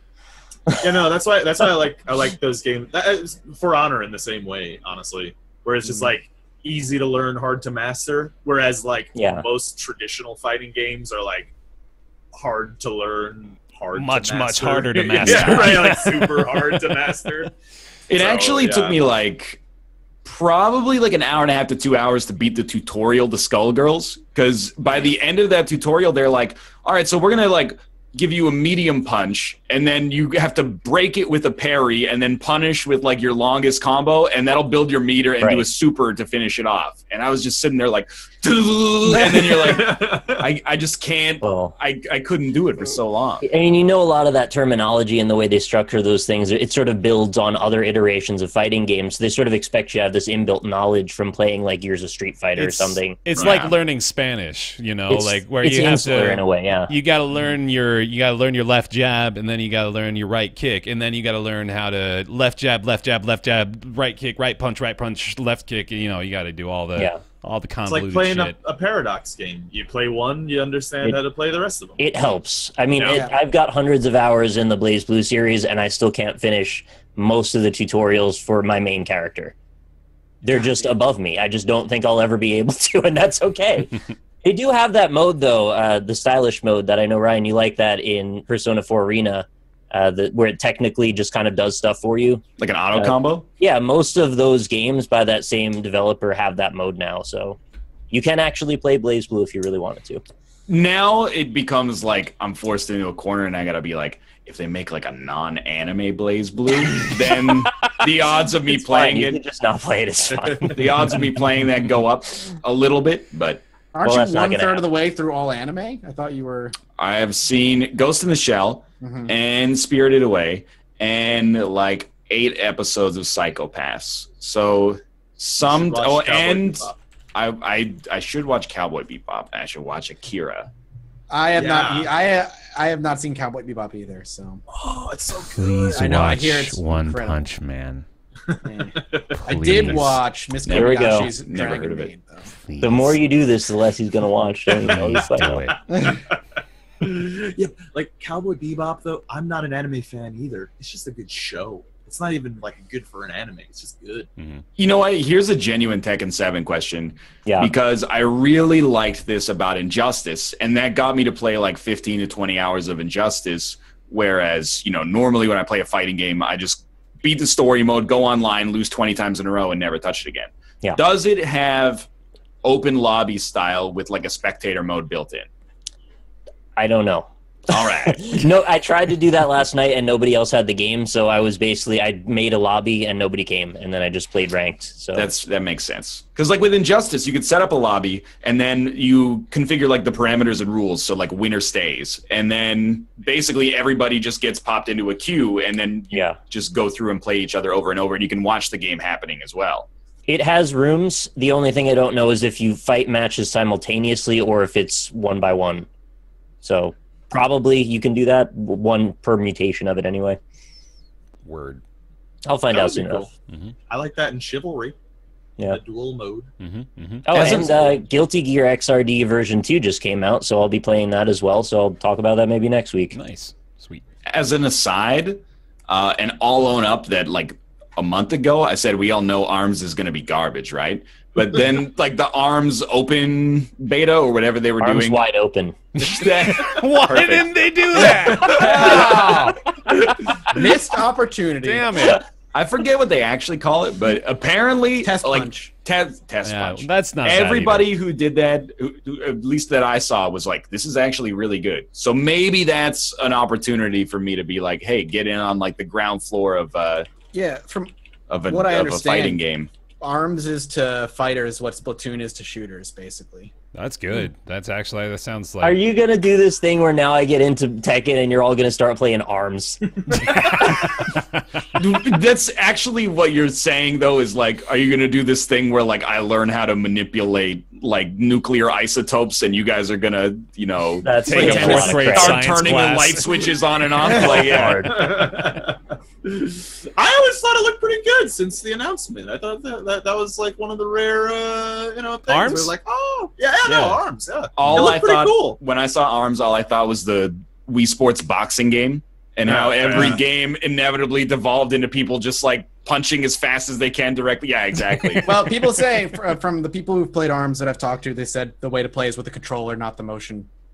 Oh, really? Play with the motion, play with the controller. That's surprising, Okay. actually. Oh, but it's not though. It's always the best way to play. Well, yeah, but I mean, I would have thought that game was going to be designed specifically around not necessarily being competitive, but being more like, you know, go for a right hook and go for a straight. You know what I mean? Like, Who is that guy? hey, I got to train you. Hey, that's arms coach. Try a haymaker. You might be able to get him like that, and then maybe another one over there.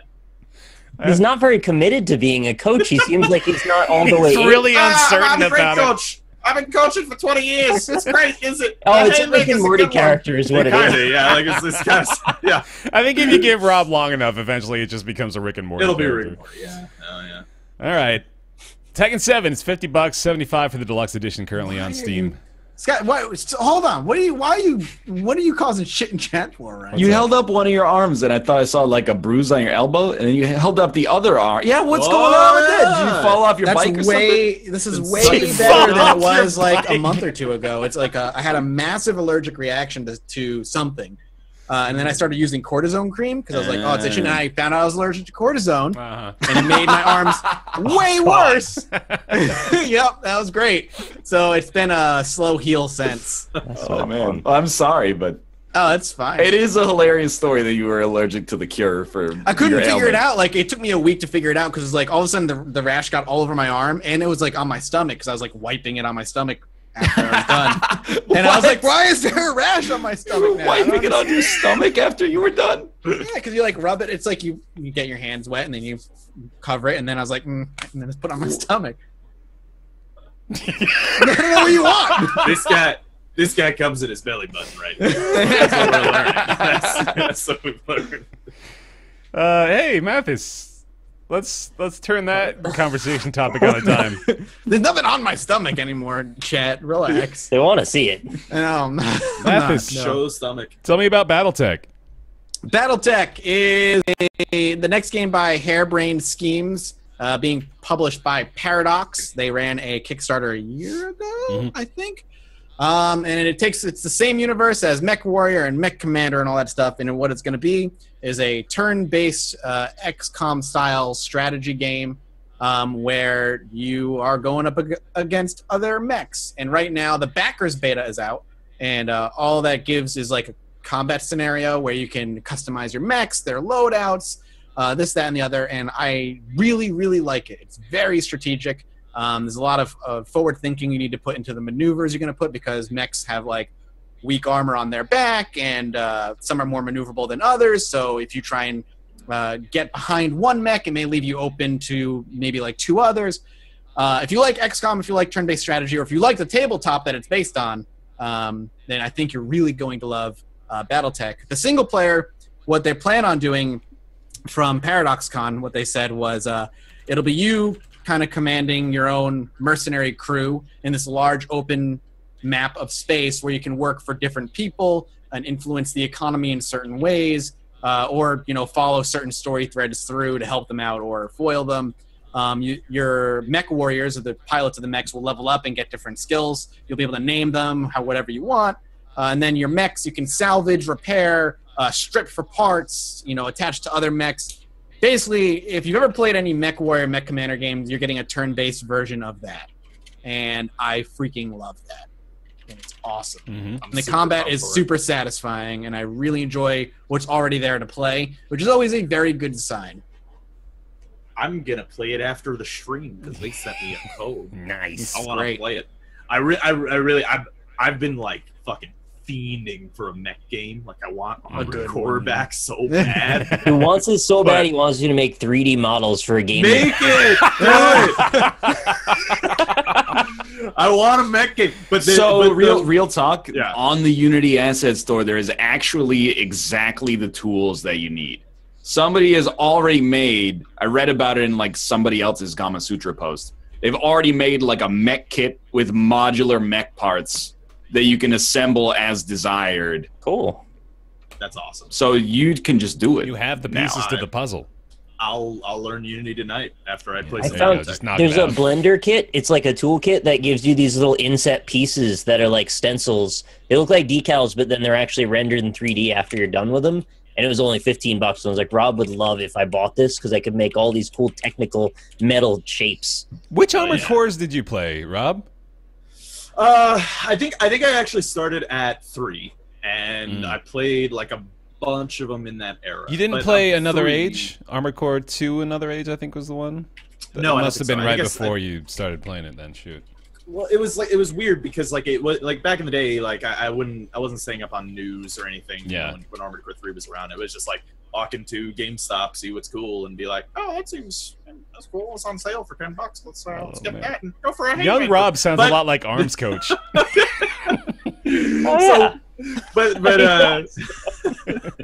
I played a couple of those. I didn't play any of the next gen, which is now the previous gen Armored Cores. Although I've heard that they were pretty good. So, but mainly it's the customization which BattleTech has, which I'm pumped about. I love. I'm a sucker for customization in anything. But with a mech, it's just I'm gonna get a fucking machine gun for my arm, and then have fucking shoulder rockets on the. Dude. It's badass. And you know what? It reminds me because when I was a kid, we used to have a drawing time in elementary school, and they gave us stencils with animals and stuff. And they would, you have a cow, you stencil out a cow or a chicken or something. But what I used to do is I used to add lasers to them, or rocket packs and stuff to the stencils. So I think that's really why I like mechs. Oh man, we boiled that down to an interesting little nugget about Rob today. That feels nice. You like mech games because you miss your childhood. Yeah, I do. Yeah, put you on the therapist couch today, dude. Makes me actually want to make a game where barnyard animals have customizable machine. How does that not exist? It kind of does with Goat Sim. You can get the jetpack on the goat. No, I'm talking you got to do a Plants vs. Zombie style sort of thing where you've got these customizable farm animals defending your farm from. Yeah. Call it fucking. Might as well do zombies. Sure. Yeah. Defend your farm from zombie attacks with customizable weaponry on the back of a sheep. What if it was plants and they shot peas and butter? I don't think that would work. People wouldn't like that. I don't think so either. No. Yeah, you're right. That's a terrible idea. Might as well just make it into a first-person shooter instead. Yeah. People would rather that. A team-based thing, I brought it up, I think, several times though. I'm right where you are, Rob. Which is to say that I had that. Well, I didn't draw laser beams on sheep stencils, but I loved the customizing mech games. I loved the Armored Core 2, especially their arena system, where you were customizing your mech to defeat different styles of mechs, and you had to particularize your loadout based on you're right in my wheelhouse there, exactly. Yeah, and I didn't like the campaign, but that mode, exactly. So yeah, I'm pretty much in the same boat with this. I'm probably gonna play it. I'm probably gonna love it, and glad to hear it's that a lot slower paced. So. As long as you're okay with that. There's a lot of heat management and stability management because your mechs came to get knocked over. If they overheat, they shut down, which will give the enemy the ability to take a targeted shot on your mech, so they can shoot for the legs or the cockpit or the arms or weapons and blow those off. And that's why the strategy element for me is what really knocks it out of the park. Yeah, awesome. All right, well, I'm looking forward to that. That's the beta, of course, like Mathis said. That's the Kickstarter backer beta, and the full version. Do we have info on that yet? I'm not 100% sure. I think they said 2018. Yeah, I think it might be next year. It's going to be a while out. Actually, today they were going to do a stream that I was going to be on, but they pushed it back because multiplayer is not working yet. So it says 2017 on their website. So okay. Yeah.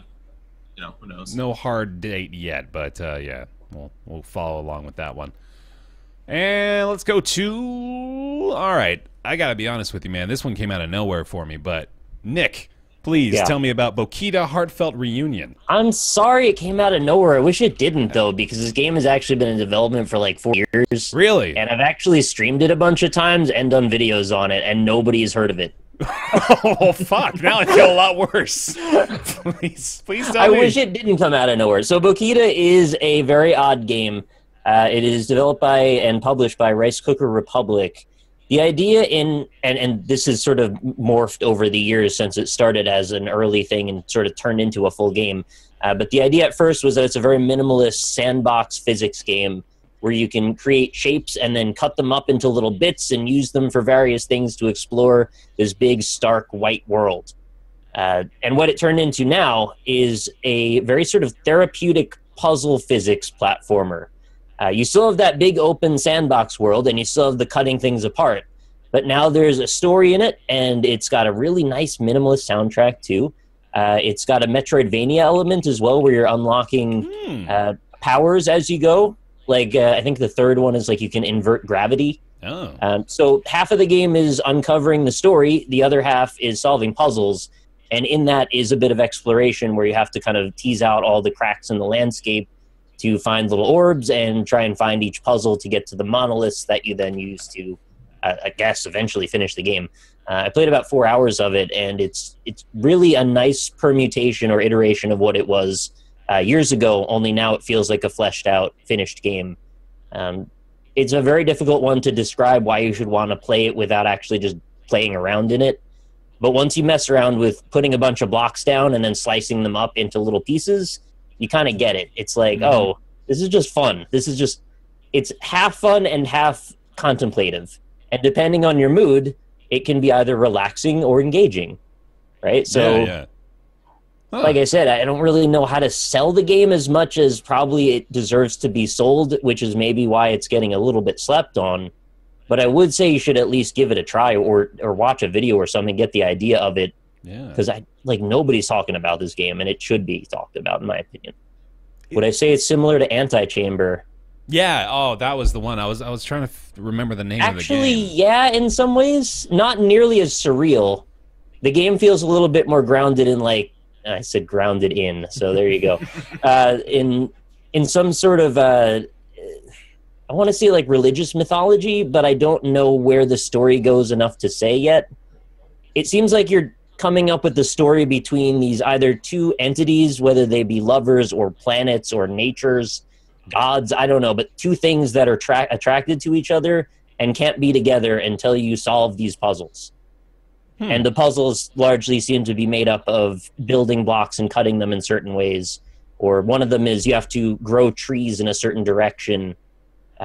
So very abstract stuff, but not nearly as playfully surreal as Antichamber. Mm-hmm. But I do see the relation between the two and the fact that they're both very sparsely visual.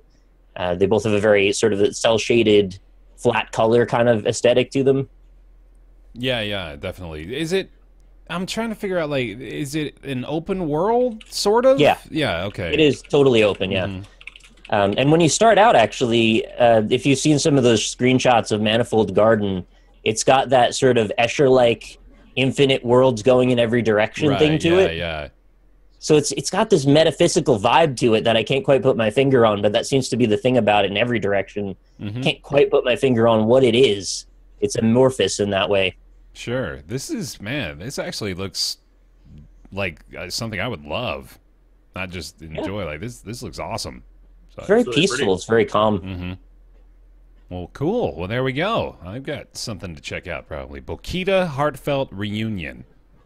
Anything else you want to mention on it? I think you're sort of having to be cryptic in your recommendation here. Well, I have to be cryptic because there's nothing so straightforward about it that I can say other than what I said already. Right. Mm-hmm. I did just for fun and to give you the idea of the playful side. You can build blocks way up into the sky and then just build a city up there if you want out of more blocks. Oh, cool. And then cut the base of it and all of it will fall down to the ground and explode. Nice. So if you want to play around with stuff, there's plenty of options. You've got a big, nice tool set of physics tools to play with. Just go in there and mess around. That sounds interesting. Similar to what Ryan and I attempted in Astroneer, trying to build our little moon base in the sky. Didn't go so hot. Is the expansion going to be called Banana? Bokita Banana? Yes. All right, good to know. I don't get it. Glad you got that in there. Chiquita Banana. It's like a Chiquita Banana. But do you call them Chiquita bananas? It's like a commercial. It used to be a jingle. Oh. They say it a bunch of times, which is probably why it's in his head like that. What about the one that's like, give me your plate, mama, give me your plate, mama? You know that one? Mm-mm. No. I don't actually know. What are you talking about? Canadian only one, I It guess, must be I would have known it if it was American. See, I thought that's what you were talking about there. Mm-mm. No. Chiquita Banana. Chiquita. It is Machete, Chiquita, machete, actually. machete. I don't know what you're saying Chiquita for. Quay? Quay? Can I get some queso dip? How is Trace the Centaur squatting up to Dar? Geezy. Can we get like a Rosetta Stone for Dan? Yeah, like the Dan language. Yeah. It shows pictures and then like has you associate them with words. Oh man. I want that. I want the app where, you know, like Duolingo has this little bird that'll pop in every now and then, like, hey, you're doing great. It's just Dan's face, like, I'm watching you. Or you could take pictures of like the Skype things he writes, and then it'll sort of translate them, but like make it a quiz. Yeah. So you've got to figure it out. This is a good idea, straight up. That's $100 idea right there. Right there. $100 recoupable translator cost. simulator. Would the They're doing language a- be known as Geezelese? I was just thinking language. Dangle. I love language is language. good, yeah. Speaking of Dan, CBS is running a poll. Who's the most memorable Big Brother? Oh, player of all time. Where is Yeah. that? They're on round 2 right now. memorable. CBS. CBS.com? Yeah, the ultimate Big Brother tournament. He's the only one that leaves voicemails on my phone, so I'm not going to forget him. Who is? Oh, Mike Boogie or Dan? All right. Come No on. choice. Come on, here. No choice. Dan's up Mike- 71-29 right now. Hell yeah. Dan masterminded Boogie's exit on that show, season 14. So come on now. I got a new Dan voicemail if you guys want me to play it. I don't know if that's like... Is it good though? It's fine. I don't know, is this a roundtable thing or should I save this for Monday? Dude, by all I means. mean, yeah, I'm not gonna stop you. I'm Fair. still looking for this vote. I can't find it.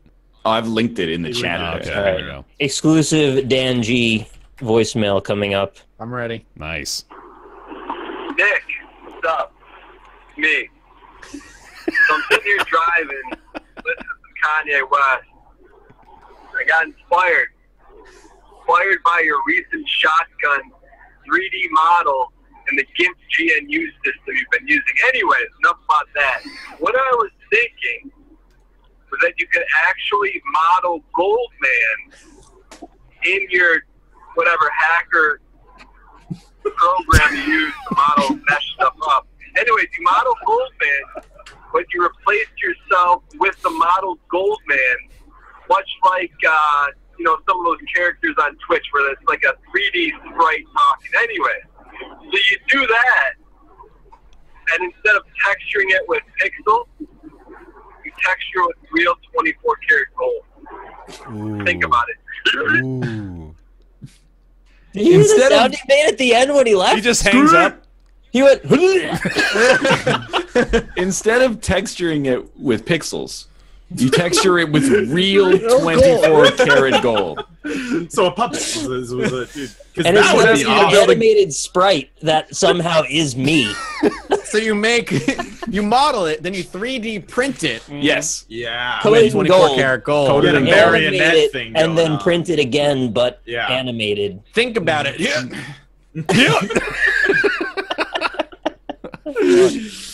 How's that? Dan is just how's high that on poll? fatherhood.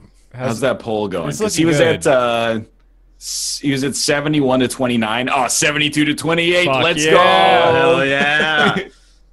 When you do the notes at the end of the show, can you label this the Dan Giesling portion of the roundtable? The problem is Dan's gonna make it to the finals, but he's gonna go up against Will's, and it's gonna be it's gonna be hard. Well, that's to beat when we're Dr. needed. Will. Does That's he where still we're get- needed. Does he get $50,000 for this poll? Yeah, what happens if you win the poll? I think he gets sent back into the Big Brother house. He can never escape. Like, they just show up at his house and like, we're here to kidnap you, Dan. Could we get the vote to win him the 50,000, then he'll split it with us, maybe? Sure. That sounds pretty. Well, that's probably like illegal, right? Oh. What you just said. Oh. That's Well, probably you wrong. ruined it. Let's just start a tontine. What's a tontine? That's one of those pools where everybody puts in money and the last person alive gets all of it. Oh, isn't that? Wait, that's not. What is that? It's called a Do we have to? tontine? Do we have to called a cut? tontine. Do we have to cut it open and sleep inside it if it gets too cold? That's a tauntaun. Yeah. Right. It's a yeah, dead that's- pool. Shit. Yeah. That's how he got his name. A Little known fact. tontine is indeed illegal as well. Well, yeah. Considering you said last one alive, I would assume that it encourages and incentivizes the people to kill each other. I think that's part of it. I found a Washington Post article about Tauntines. It's sleazy, it's totally illegal, and yet it could become the future of retirement. That's when Social Security dies, everybody just puts, it'll be like Battlegrounds. 100 people put $10,000 each into a pool, and the last person alive gets $1 million. You get dropped in an island in Russia somewhere. It doesn't. You don't have to actually kill everybody. I'm just saying, if you're the last person alive out of your 100-person pool, you get $1 million. You can disable them. And you don't know who the other pool is. One day you just get a letter. It's like, here's $1 million. Good job outlasting those other fools. Cool. All right. We got one more game on the docket here, and that's Star Trek Bridge Crew. Get back into the VR space, boys. We're going in. Star Trek. We're going to do Dead Cells too. No, we did Dead Cells like 2 weeks ago. I don't know. I was just asking. I thought this was part of our Game of the Month conversation round. That's what you're thinking of. Potentially. Yeah. Star Trek Bridge Crew was just released a couple days ago. It is... I'm pretty sure it's VR exclusive. I think it is VR 100% exclusive. VR exclusive right now. So there's no just desktop version of this. But with that being said, suck as a desktop game. It definitely would. Yeah, it would be no fun at all. But as a VR game, it's pretty fucking cool. So I went ahead and went through the single player experience, quite a bit of it. I played the tutorial, and then I played a few of the single player missions. And just going through the tutorial, it became clear to me, the one concern I had right out of the gate was, can they make it fun for every member of the crew? And I think the answer to that, for now, for me, is yes, because they did two things.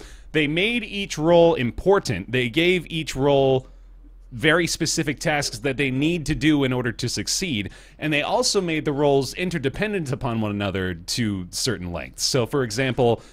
when you are the helmsman, you are in control of... Yeah, there Geordie you go. LaForge time, actually. Let's do this is, way more appropriate here than it ever has been in this segment. Yeah.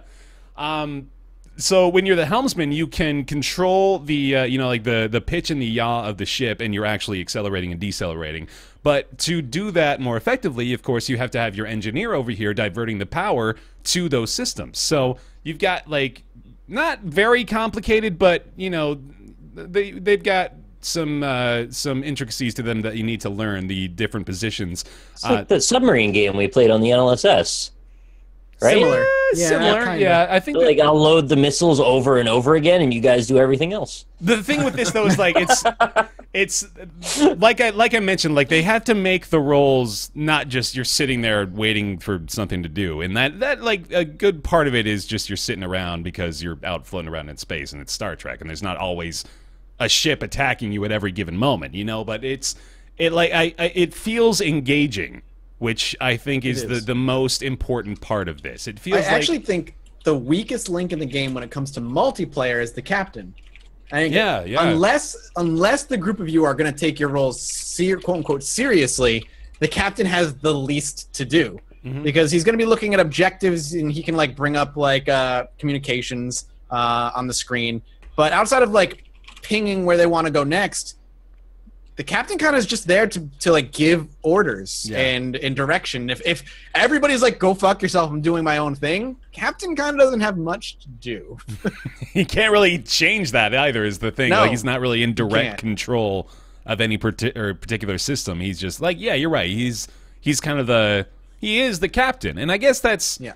It's interesting to consider because, like, even I queued up a couple of times for just, like, quick play, just to sort of hop in and see how it would go. And both times I queued up, I got put in the captain role just because I assumed it was because nobody wanted to be the captain because nobody wants to, like, be barking orders at strangers on the internet, which I also didn't really want to, but I figured, fuck it, I might as well. Might as well, yeah. And then, but now you're starting to make me think, oh, it's probably just because the other positions are more fun, and they probably chose them ahead of the captain's spot. A lot more interaction, a lot more to fiddle with. Yeah. But, I tend to agree with that, and the captain is a little lacking there. But going back to, like, what I was talking about with the immersion, with the engagement, like, you can allow yourself to fall into this make-believe role so easily once you start playing this game, and it's so cool the way that happens. Like it feels so natural to just all of a sudden like be speaking as though you're an engineer aboard this ship.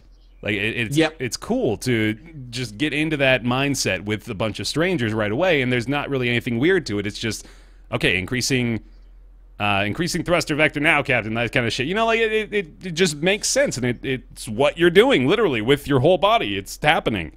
Yep. Give it her only got cotton. There's a lot of little details in the environment that were like incredibly impressive for me. Like when I first booted it up, like on the view screen, it's the view screen is glass, and it was showing like a slight reflection of like the stuff, and I'm like, yeah.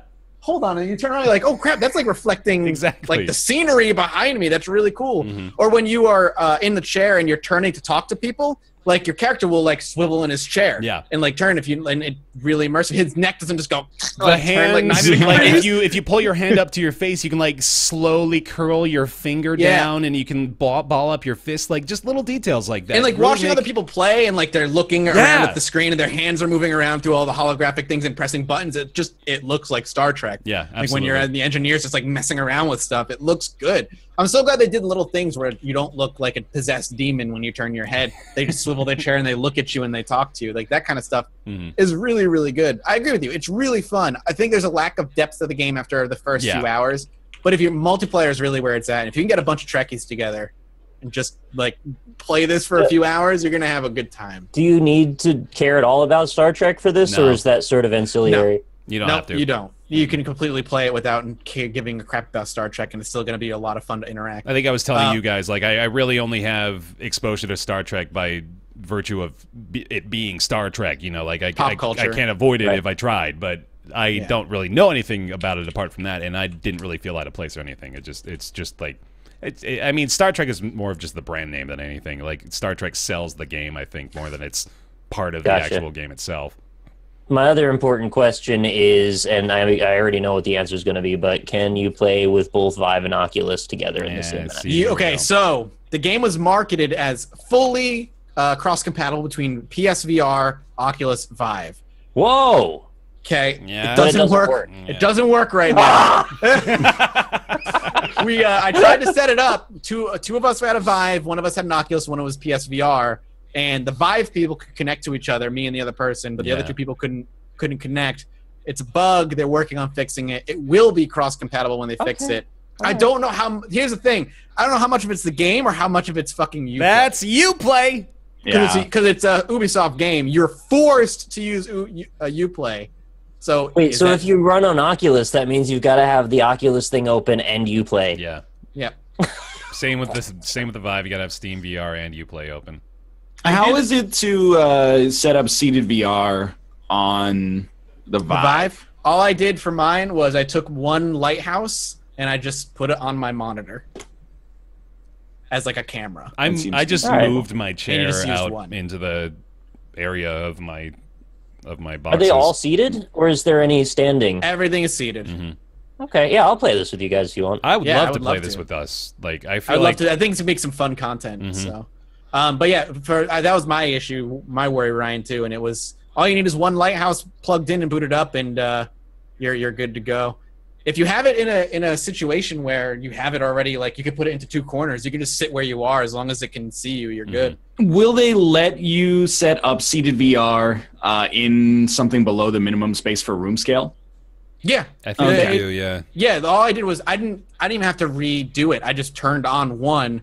And as long as it can see you, it's like, you may want to switch it to mode A since you're only using one. And I was like, okay. And then it was perfectly fine. I'm moving it from a room where it's set up for room scale to the office, which is not large enough. So. Mine was set up for room scale, too. I didn't have to redo anything.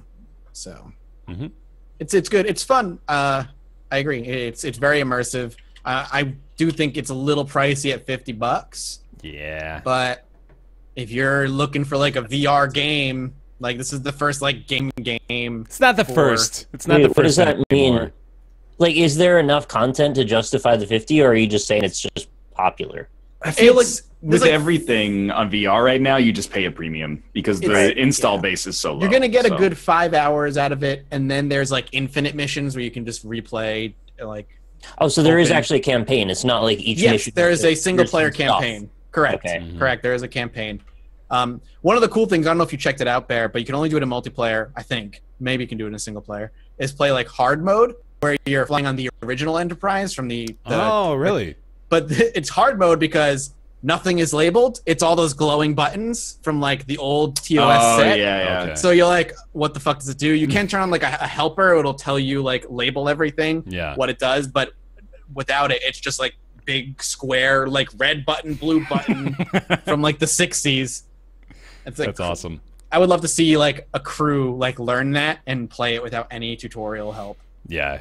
But as far as the content goes, too, I haven't really gotten very far into this particular part of it, but I know that there for the multiplayer there is sort of a generate content system going on where you can like you queue up with a bunch of people and then you can like set parameters. So like we want to play recovery missions, or we want to play firefights, or we want to do X and Y. You know, so it seems like there's this sort of system in place right now where you can just jump in and then for like an hour or two the game will just keep giving you shit. Yeah, and generating missions. Yeah. Rescue these people or whatever. Yep. And the way that worked in story mode, I really liked it just because it felt so fluid the way they had you move from point to point, and everything felt so natural the way it came up. So if it's anything like that, I have actually pretty high hopes for it, because that was, like I said, like it's really a lot of what they have done contributes so well just to the immersion of being a part of the bridge crew, you know? And like, that is the integral part of this. Can I just lose myself into thinking I am this person in this role? And it does a really great job of that. And that's about all I had to say about it, too. As a Star Trek fan, as a Star Trek nerd, yeah. I only watched it being played because obviously my Vive doesn't work. Woo! Yay! But as a Star Trek nerd, it does seem really, really cool, because it does that thing that I always want out of those space games where everybody has just one role. However, I do hope that if they continue it or make another series, I know they're adding more missions and stuff, right? But if they continue it, I would like to see some like a little bit more Star Trek-y missions to it, because like right now it's sort of, you know, similar to my gripes with what the trailer for the new Star Trek show, which is like looks like an action show. That's not Star Trek. But isn't part of the point that they have the biggest possible pool of users to gain? Absolutely. So they don't want to alienate anybody that might not be into Star Trek, so they want to keep it sort of open. And you need to give your tactical officer something to do. Right. Yeah. like I totally get that, and I respect that. But what I mean is, like, if they add other missions at some point, I would like, you know, because it would be cool. Because the thing about Star Trek is, like, you know, a lot of it is like interpersonal relationships and how people react to you want to bang an alien, questions. I understand. Well, that too, yeah. I want to be like, morally, like, ethically challenging questions, and I think that could be really fun in a setting with, you know, for people, you know. And it's like should we save this lady, but we have to commit genocide on. They kind of give you a taste of that, actually. Like right at the end of the training mission, they do some genocide. It's a Kobayashi Maru test, man. They give you an impossible choice with no winning answer. That's pretty cool. At the end of the tutorial, it's great. Yeah, that's awesome. Do you push the man off the train, or do you? Well, it is like shit like that would be. I would actually really like you that. Make a choice: do you cross into the neutral zone or not to rescue a ship that's like broken down over there? And then do you start rescuing people or start murdering warbirds? Right. In space, they always kill you 100% of the time if you try to rescue them, right? Nobody is friendly in space. They just give you the appearance until you go to help them. I think that's the lesson I've learned. Is that the old adage, nobody is friendly in space? Friendly in space. Yeah, it's from watching enough media. I think I've taken that in. But like, going back to your point, Rob, I really don't think that they can afford to even be like a Star Trek game, weirdly enough. Like, they're so niche already that they gotta sell to the entire VR consumer base, I'm sure, at this point, to even be profitable. So oh no, I totally agree. But I mean, even if there's just like, for me, that would be, I'd be very happy about that. Sure. But I don't know if it would be profitable at all to have ethical decisions. Although The Witcher 3 is a very popular game. Same. The Witcher 3 fucking sold more copies this year than it did last year. Did it really? In the first quarter, anyway. If Mass Effect went in that direction of the Bridge Crew idea, I think that probably would have been better than Andromeda. Hell yeah, I would do that. That sounds great. That would make me want to play Mass Effect. I want a freaking Star Trek RPG so bad. Bridge Commander was Like the closest we got Yeah. back in like the early 2000s. Yeah, they have like Star Trek Online, but like then it does the thing where it doesn't give you the bridge. That's what I want. I want the bridge. I want remember when each person to play a different role. Star Trek Online barely started its development before it was picked up by any developer, and their plan initially, and I remember following it closely, was that it was going to be a ship had to be manned by players, and each role had a bunch of things they do with mini games and stuff. And then it got picked up, and then we're going to try and turn it into like a WoW-ish game. Yeah. No. Yeah. It'll be the WoW killer of 2017. Yep, there it is. Yeah. Finally. Right after Conan Exiles. And the relaunch of Perfect or Unknown Worlds or Perfect World. What is it called? Perfect Secret Dark? World. The Secret World of Alex Mack, yeah. The Secret World of Alex Mack. Legends Perfected. MMO. All right, Star Trek Bridge Crew. It's $50. Available right now. It's on every single VR platform, PSVR, Oculus, and the Vive. And that's going to take us into the May Game of the Month. Game of the Month, new segment we're doing here on the show. We decide what our Game of the Month was. Doesn't really require any explanation beyond that. I'm going to go ahead and toss it over to Rob to start off with, because you're our special guest here. Rob, what was your favorite game in the month of May that you played? Well, I will say there's a caveat. Yeah. Is that caveat this particular game came out in early access this month? Yes. Yes. Yeah. No, that's the thing. That's a is that, caveat like, we're going to become very familiar with in the next 10 to 15 minutes here. Because the thing is, I really like Dead Cells. I think it's really great. But there are some not even just that it's not a released game, but like there are some aspects of it that are like this is early access. Like for instance, one of the things that I actually haven't played it in a couple of days, and one of the reasons is because I got to the second boss, and I just don't think he's designed that well. He's got like just way too much. It feels like encountering a Hush in Isaac. You know, it's just like like a crazy amount of health, and it's like a 20-minute long fight when the rest of the game is like really quick. Yeah. You know, and that I didn't like very much, but again, it's early access, so it's going to keep getting developed. So I would say Dead Cells. I'm not a huge, surprisingly, I'm not a crazy huge roguelike fan, even though I made like 300 episodes of Isaac back in the day, but there's not a lot that catch my attention, but Dead Cells did. Mm-hmm. And if I can't have an early access game, then Friday the 13th. I actually really like that game. I'm having a lot of fun with it. Fair enough. All right. Anybody else feel like taking it here? I'll deviate from what I feel is going to be the norm. All right, I'm going to say Prey was my game of May. Yeah. I really love that game, and I'm not done with it yet. I'm almost done. I think I'm halfway. I heard the ending was awful, or like the last act. I hear there's multiple endings, but I'm not sure. I meant the last act, not the ending. Okay, it might be garbage, but really like it a lot. It was what I was hoping BioShock would have been, like the sequel-ish to System Shock. It's more System Shock than BioShock was, and I think that's why I like it a lot. The first 45 minutes to the hour of that game, I still stand by being one of the best openers to games in a very long time. Oh yeah, I agree with that. It is an awesome opener, and the game holds up really well. So, it's good. Good shit. Nick?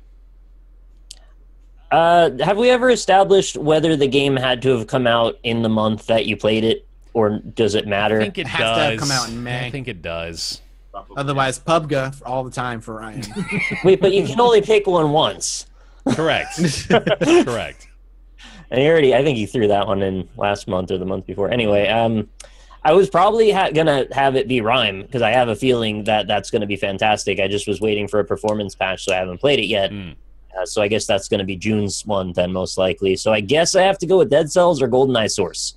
But GoldenEye Source never came out. Right. So Dead Cells by default there. So probably Dead Cells by default there. I agree that the game still needs some work. It's definitely not finished yet, but it's very high potential. It's definitely perfect in terms of its idea towards its execution. It just needs more time. Ryan? It's Dead Cells. It's extremely likable and one of the few roguelites that's mechanically fun beyond the slot machine pull of just seeing what's in the item room. And it needs more content, I suppose, is the obvious thing to say, but it's very, very good. Have any of you guys checked out the Elemental update for it yet? No, probably later tonight. Mm-hmm. I played it today. Does that just introduce like elemental weapons? And you have to be on the experimental branch or the beta branch of the Steam build. Okay. What do they add? Like it adds pretty much what you'd expect. There's a few new enemies that I've seen. There's quite a few new weapons. There's some small quality of life changes, like they made going down ropes and ladders a lot faster and just more intuitive. Oh, thank God. Well, that's good. Yeah, and then they made shields a lot better too. They actually changed all God. shields so that they all have this passive bonus that adds a small force field every time you get hit if you have one equipped. So yeah, because shields are pointless. Yeah, shields otherwise. were garbage otherwise, so now they're at least sort of usable.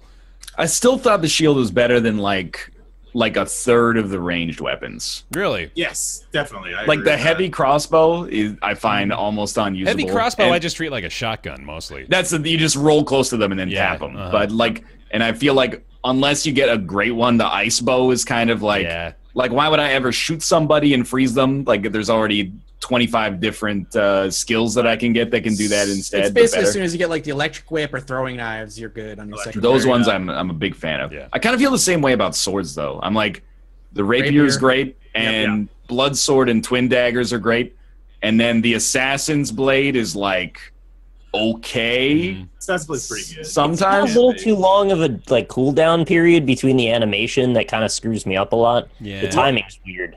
One of the issues actually is that a lot of the weapons are based around the crit, right? Yeah. The crit is so powerful that there's kind of no reason to use anything else that doesn't have any kind of crit exactly on it. Like is the thing. So even like if you have like a rapier level 1 or 2, you have to get like a vanilla sword or something of that level that's like level 8 to even consider it, because you're like why would I ever want this unless the base damage from this sword is better than the crit from the rapier. So they've got a few new melee weapons in the elemental update as well. So they got like a broadsword that has this really big sweeping arc to it that takes a little longer to hit with, but does a lot of damage, obviously. And then there's a couple other weapons that take that same formula, just applied to different sorts of effects.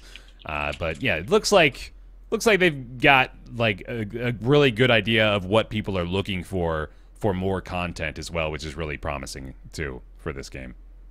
And one thing that I want to say about shields, just take out the guard break, man. Just don't have the guard break mechanic. Like it doesn't need it. You don't need to nerf them. They're not that strong. You know, I just don't think it's a good mechanic. In my opinion.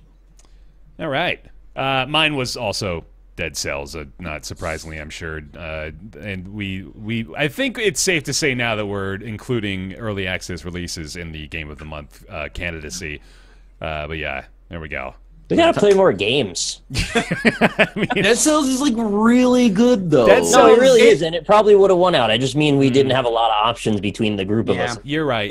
It came out of nowhere too. Is the other thing for me at least. I don't know. I didn't know that it was. I knew about Flint Hook coming out. I knew about Don't talk about Flint Hook. No, we don't talk about. I mean, like officially, there's a couple of games I think come close. And to be honest with you, Oxygen Not Included, I might like as much or more than Dead Cells. The difference right now is I'm like playing Dead Cells and not playing Oxygen Not Included. But then when do you count Oxygen Not Included? Like it came out in early access this month, but it's been in like stealth early access for 4 or 5 months or something like that. So who knows? And then the other one is Oxygen Not Included. I think is like fantastic. But the other one is just my pet case, which is Tumbleseed, I mean, we don't need to talk about that again. I think Dead Cells is probably better than Tumbleseed, but Tumbleseed did not get the credit that I think it should get, but that doesn't mean that it should be. It's like a political choice for Game of the Month, basically. I think Dead Cells is a better game, but Tumbleseed is like the most slept on.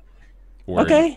So, like, we should just make the rule then it doesn't matter when the game came out because we never know when games come out anymore, just you can only pick it once. How about that? But then, like, why not just say Super Metroid for June? Because I wouldn't do that. We're talking about relatively current stuff. Rules. I can self-police. Constraints give meaning to the segment. I don't know what the relevance of it is in the first place. Give recognition.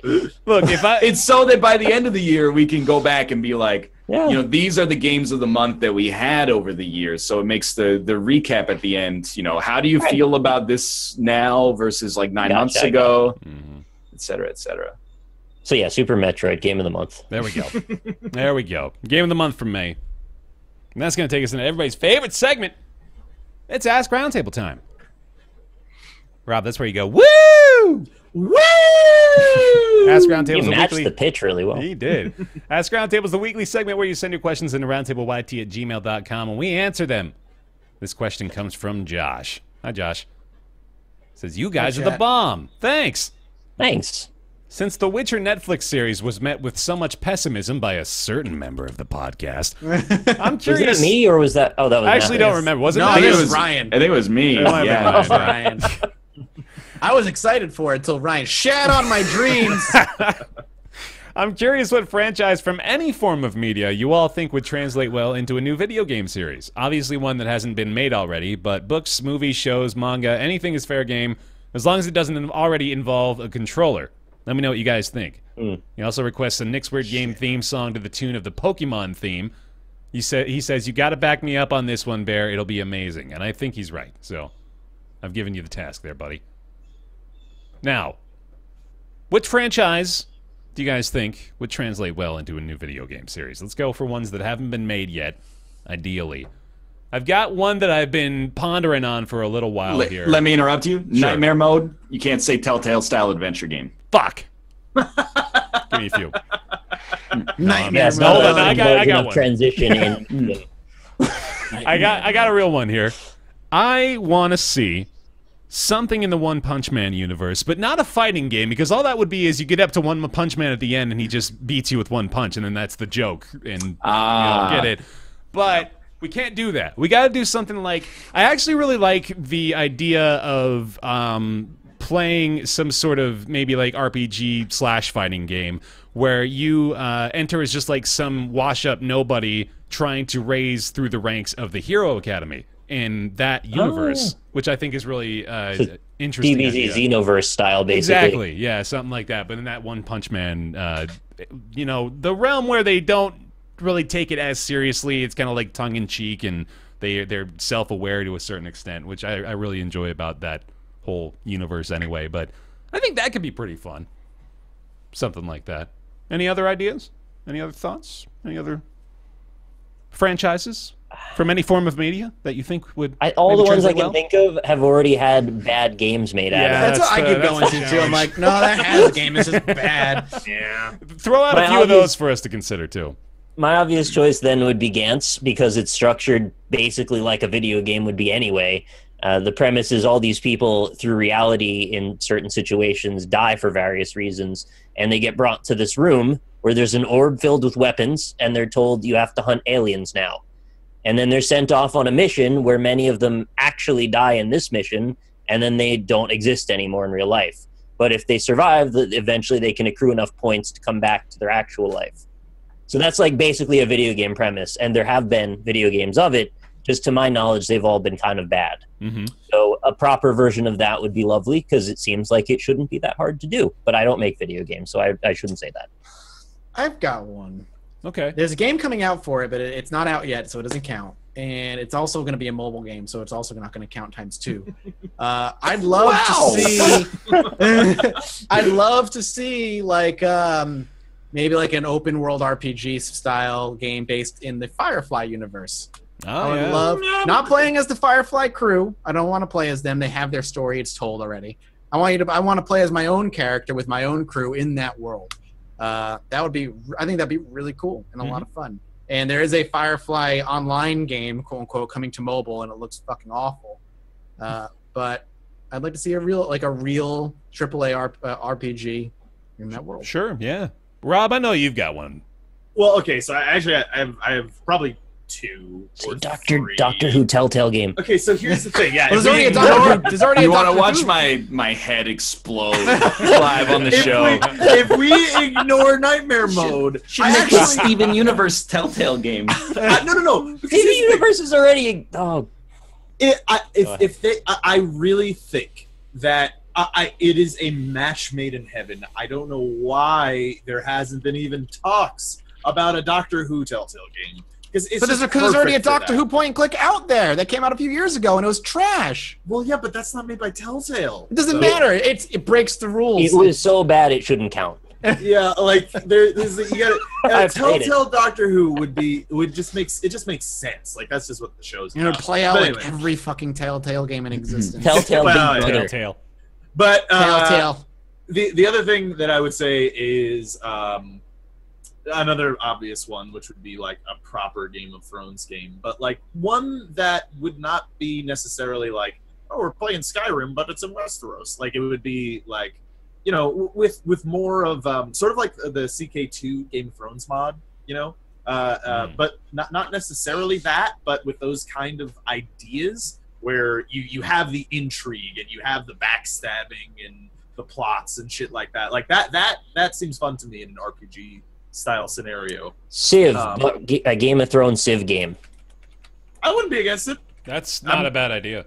I'm down. And then my third one is a little bit farther out, which is sort of like Mathis's thing with Firefly, except it's set in the Expanse universe, because the Expanse has a really, really cool world. I don't know how many people have watched the Expanse. Probably none. I don't even know what that is. Yeah, no. It's like it's a sci-fi show, but it's set in the somewhat near future, and like Earth and Mars are in this Cold War. Is it British or something? No, actually, it's American. Yeah, I've never heard of it. It's on Sci-Fi, so that's probably why. It's pretty new too. But it's it's way above the quality of a typical sci-fi show. But it's got a really interesting universe in that, like, you know, there are 3 factions that are kind of at odds with one another. Like they're the poor people that live in the asteroid belt mining, and then Mars and Earth, and some cool stuff. I don't know. I think it would be a cool RPG. It's a really good show, by the way. I would highly recommend it. One of the stars of that show, she's got an awesome name, Shohreh Aghdashloo. That is a pretty. I thought you were going to say she's got an awesome ass. I'm sure she does. Yeah. Actually, it's a Canadian show. The more you know. Wow. Okay, they just send a push notification to your phone. The newsletter. What about a Black Mirror video game? What would that be? If you do it Telltale style, then you could probably get away with it. Not a Telltale style, though, like an actual Telltale fucking Black Mirror episode. There's a combo for you. I don't know how you would pull it off, but I feel like it could be incredible. I guess it's the David Cage game that's never been made yet. I'm with Mathis. I get enough depression watching that show. I don't need to play it. Yeah. No, I want it to be so insidious that it haunts your dreams every night. I couldn't finish the show, man. It was too heavy. Yeah, I'm kind of with you. I don't want to go back. Every time I go back, I'm like, surely it won't be as terrible this time. It is. It's a piece of media, though. I get it. It's just not. It's so like. This is a very tangential conversation, but like it's the scenarios that they concoct in that show are so real and relatable as compared to like standard media fare that like it makes me think, oh fuck, this could actually happen to me. I think I've watched all but 2 episodes now, and I love them a lot, and the production values are so good. Can't believe it. This is so well written. Anyway, Brooker's a genius. Josh, thank you for asking what's your favorite current Netflix series. Appreciate that one, buddy. Soon to be The Witcher. Thank you, Josh, for the question. If you've got a question, send it on over to roundtableyt@gmail.com. Nobody cares to know what I would to have as a video game. Dude, I forgot you. My bad. What you got? What you got? You know, what'd be really cool is if you like combined Hacknet and Deus Ex with the Mr. Robot license. You had like a little Mr. Robot hacking espionage game. Can I admit something to you? Yes. Never seen an episode of Mr. Robot. Seems like it would fit the theme, though. You know what? You're not wrong. Having seen the first season of the show, I think you're onto something there. So good job guessing. It could work. It could work. Yeah. You get the Twitter synopsis when the show's up anyway. Everybody's like freaking out on Twitter about every episode. Actually, like in that respect, you could do something like sort of Miss the Robot, but like it's a management game where you're managing like hacking cells. You know, like groups of people that are well, because that's basically. Oh, you mean a game where you play as the CIA? Well, kind of, yeah. Like, but you're kind of hacking hacktivists instead. And hacking the hacktivists. You're setting up cells all over the country. You know, doing different missions. Okay. So you're like counter terrorism. Yeah. Kinda, yeah. Which I guess is just terrorism. No, it's just counter-terrorism, isn't it? There's a math problem behind that. And All right. I didn't forget anybody this time, right? We're good. Okay, cool. Well, that's going to do it then. That's going to send us into everybody's favorite segment. After their favorite segment, it's time for Nick's Weird Games. All right, this is Nick's Weird Games to the tune of the Pokemon theme song. Hell I have a karaoke backing track, as always. The added caveat that I cannot sing. And the second part of that is there is a part in the chorus where it goes like, Pokemon, gotta catch 'em all. But then as the all comes out, it also bleeds into another line. Yeah, that's some studio magic, man. Mm-hmm. Yeah, I'm gonna need you to imagine that part. Sure. And can I get a bass note for like I want to be the very best? No, that's too high, isn't it? It's I want to be like animals, careless and free. Can we just be a really shitty version of the Warp Zone and do our own acapellas? Something like that, okay. I mean, there's like a backing track on this karaoke track, but it doesn't make it into my brain. Yeah. Okay, so let's give it a sec here. Gotta let it warm up. I want to guess a Nick's Weird Game that no one's ever played. It got a 5 from my GN. It's a mediocre game. Nick will scan across his shelf, searching far and wide. All weird games that did so bad, the studio died. Nick's Weird Games, gotta guess them for PS3. Published by Atari. Nick's Weird Games, like Tokiden, no one's played it till the end. Weird Games, gotta guess them like really, dude. A flight sim for PS2. Sturmovik, yes, IL2. Nick's Weird Games. Gotta guess them all. Gotta guess them all. Nick's Weird Games. Yay! Woo! I applaud the commitment. Have you ever seen, there's like a 2017 version of the guy who sang the song, Sing It Again? Yes. Really? Yes, it is really... It's kind of creepy. Yeah. That voice. Serious. I can't believe that voice comes out of that man. That man? Yeah, all right. Yeah. Shit. Next week, you guys got to do a Nick's Weird Games, but Pokemon rap style. So just rattle off a bunch of games. I have the list of all the games that we've done already, so you can include. Oh, dude. Perfect. There's like 90 of them, though, so... You have to do several segments. This will be 89, excuse me. Yeah, well... Lickitung, Sneasel. Sneasel? Sneasel? Sneasel. One. Oh, that's the fake one. Yeah. No, it's a real Pokemon. Sneasel is? Yeah. He's right after Lickitung. Sneasel, and he evolves into Weavile. Don't we have a segment that we do Straight here? up. I think we have a segment. It's Nick's Weird Games. Close your chats. Nick's gonna help us. He's like Sneasel's like angry looking. Yeah. Is he? Sneasel? Oh fuck! Now you got me on this kick. Let's Gen see. 2. I should know this. Yeah. He's dark and ice. He's pissed. Yeah. He's got like a little claw hands. I expected him to be like adorable and cuddly. You know, like, I don't like this one. I must have disregarded his name because I didn't like it.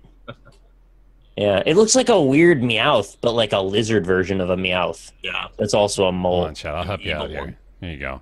I thought it was fake. Yeah, there it is. Look at the right, Sneasel with us, All Chad. right, let's do it. Let's do Nick Wheels game. Let's go. Let's go. Let's go. All right. This is probably not going to be super hard, but I'm guessing you've never heard of this game, even though you've heard of the genre or the type of game that it's a series of. So we're talking about a GameCube game today. So that already narrows the field quite greatly. Quite a bit, yeah. Apparently, it also came out on PS2, but I've never seen... Oh, because it was only in Japan, that's why. So we're only talking about the GameCube version. Came out March 2004. It's both single and multiplayer. Okay. Let me stop you right there. Yeah. Billy Hatcher and the Giant Egg. I don't own that, but that's... Is it published by Majesco? No. Wait, yes, actually. Goblin Commander. Yes. No, it's not that. I thought he had it. I didn't even look at the publisher when you'd said it, so that's why I was actually taken aback by you saying it's by funny. Majesco. All right, let's keep But going. yeah, published by Majesco, developed by Hudson Soft. So take a shot right now.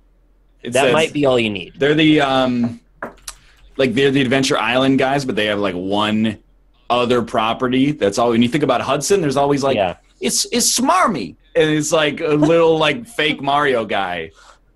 What's that Hudson property? Well, I can't tell you. It's not Bomberman. Maybe it is a kind of Bomberman. Oh, it's Bomberman. It's a Bomberman. What? Why do you think that? Because the way your face contorted.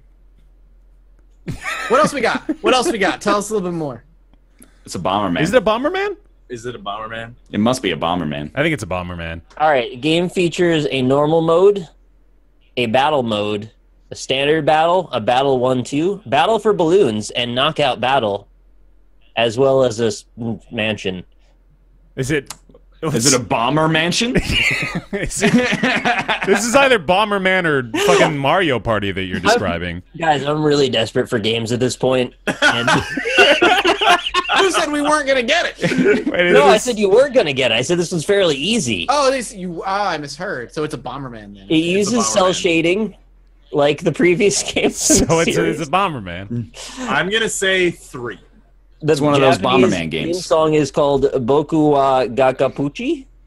Yeah, and then it shoots the dragon out of the And bomb. it was replaced with a rock instrumental. Could it perhaps be Bomberman 3? No. 4.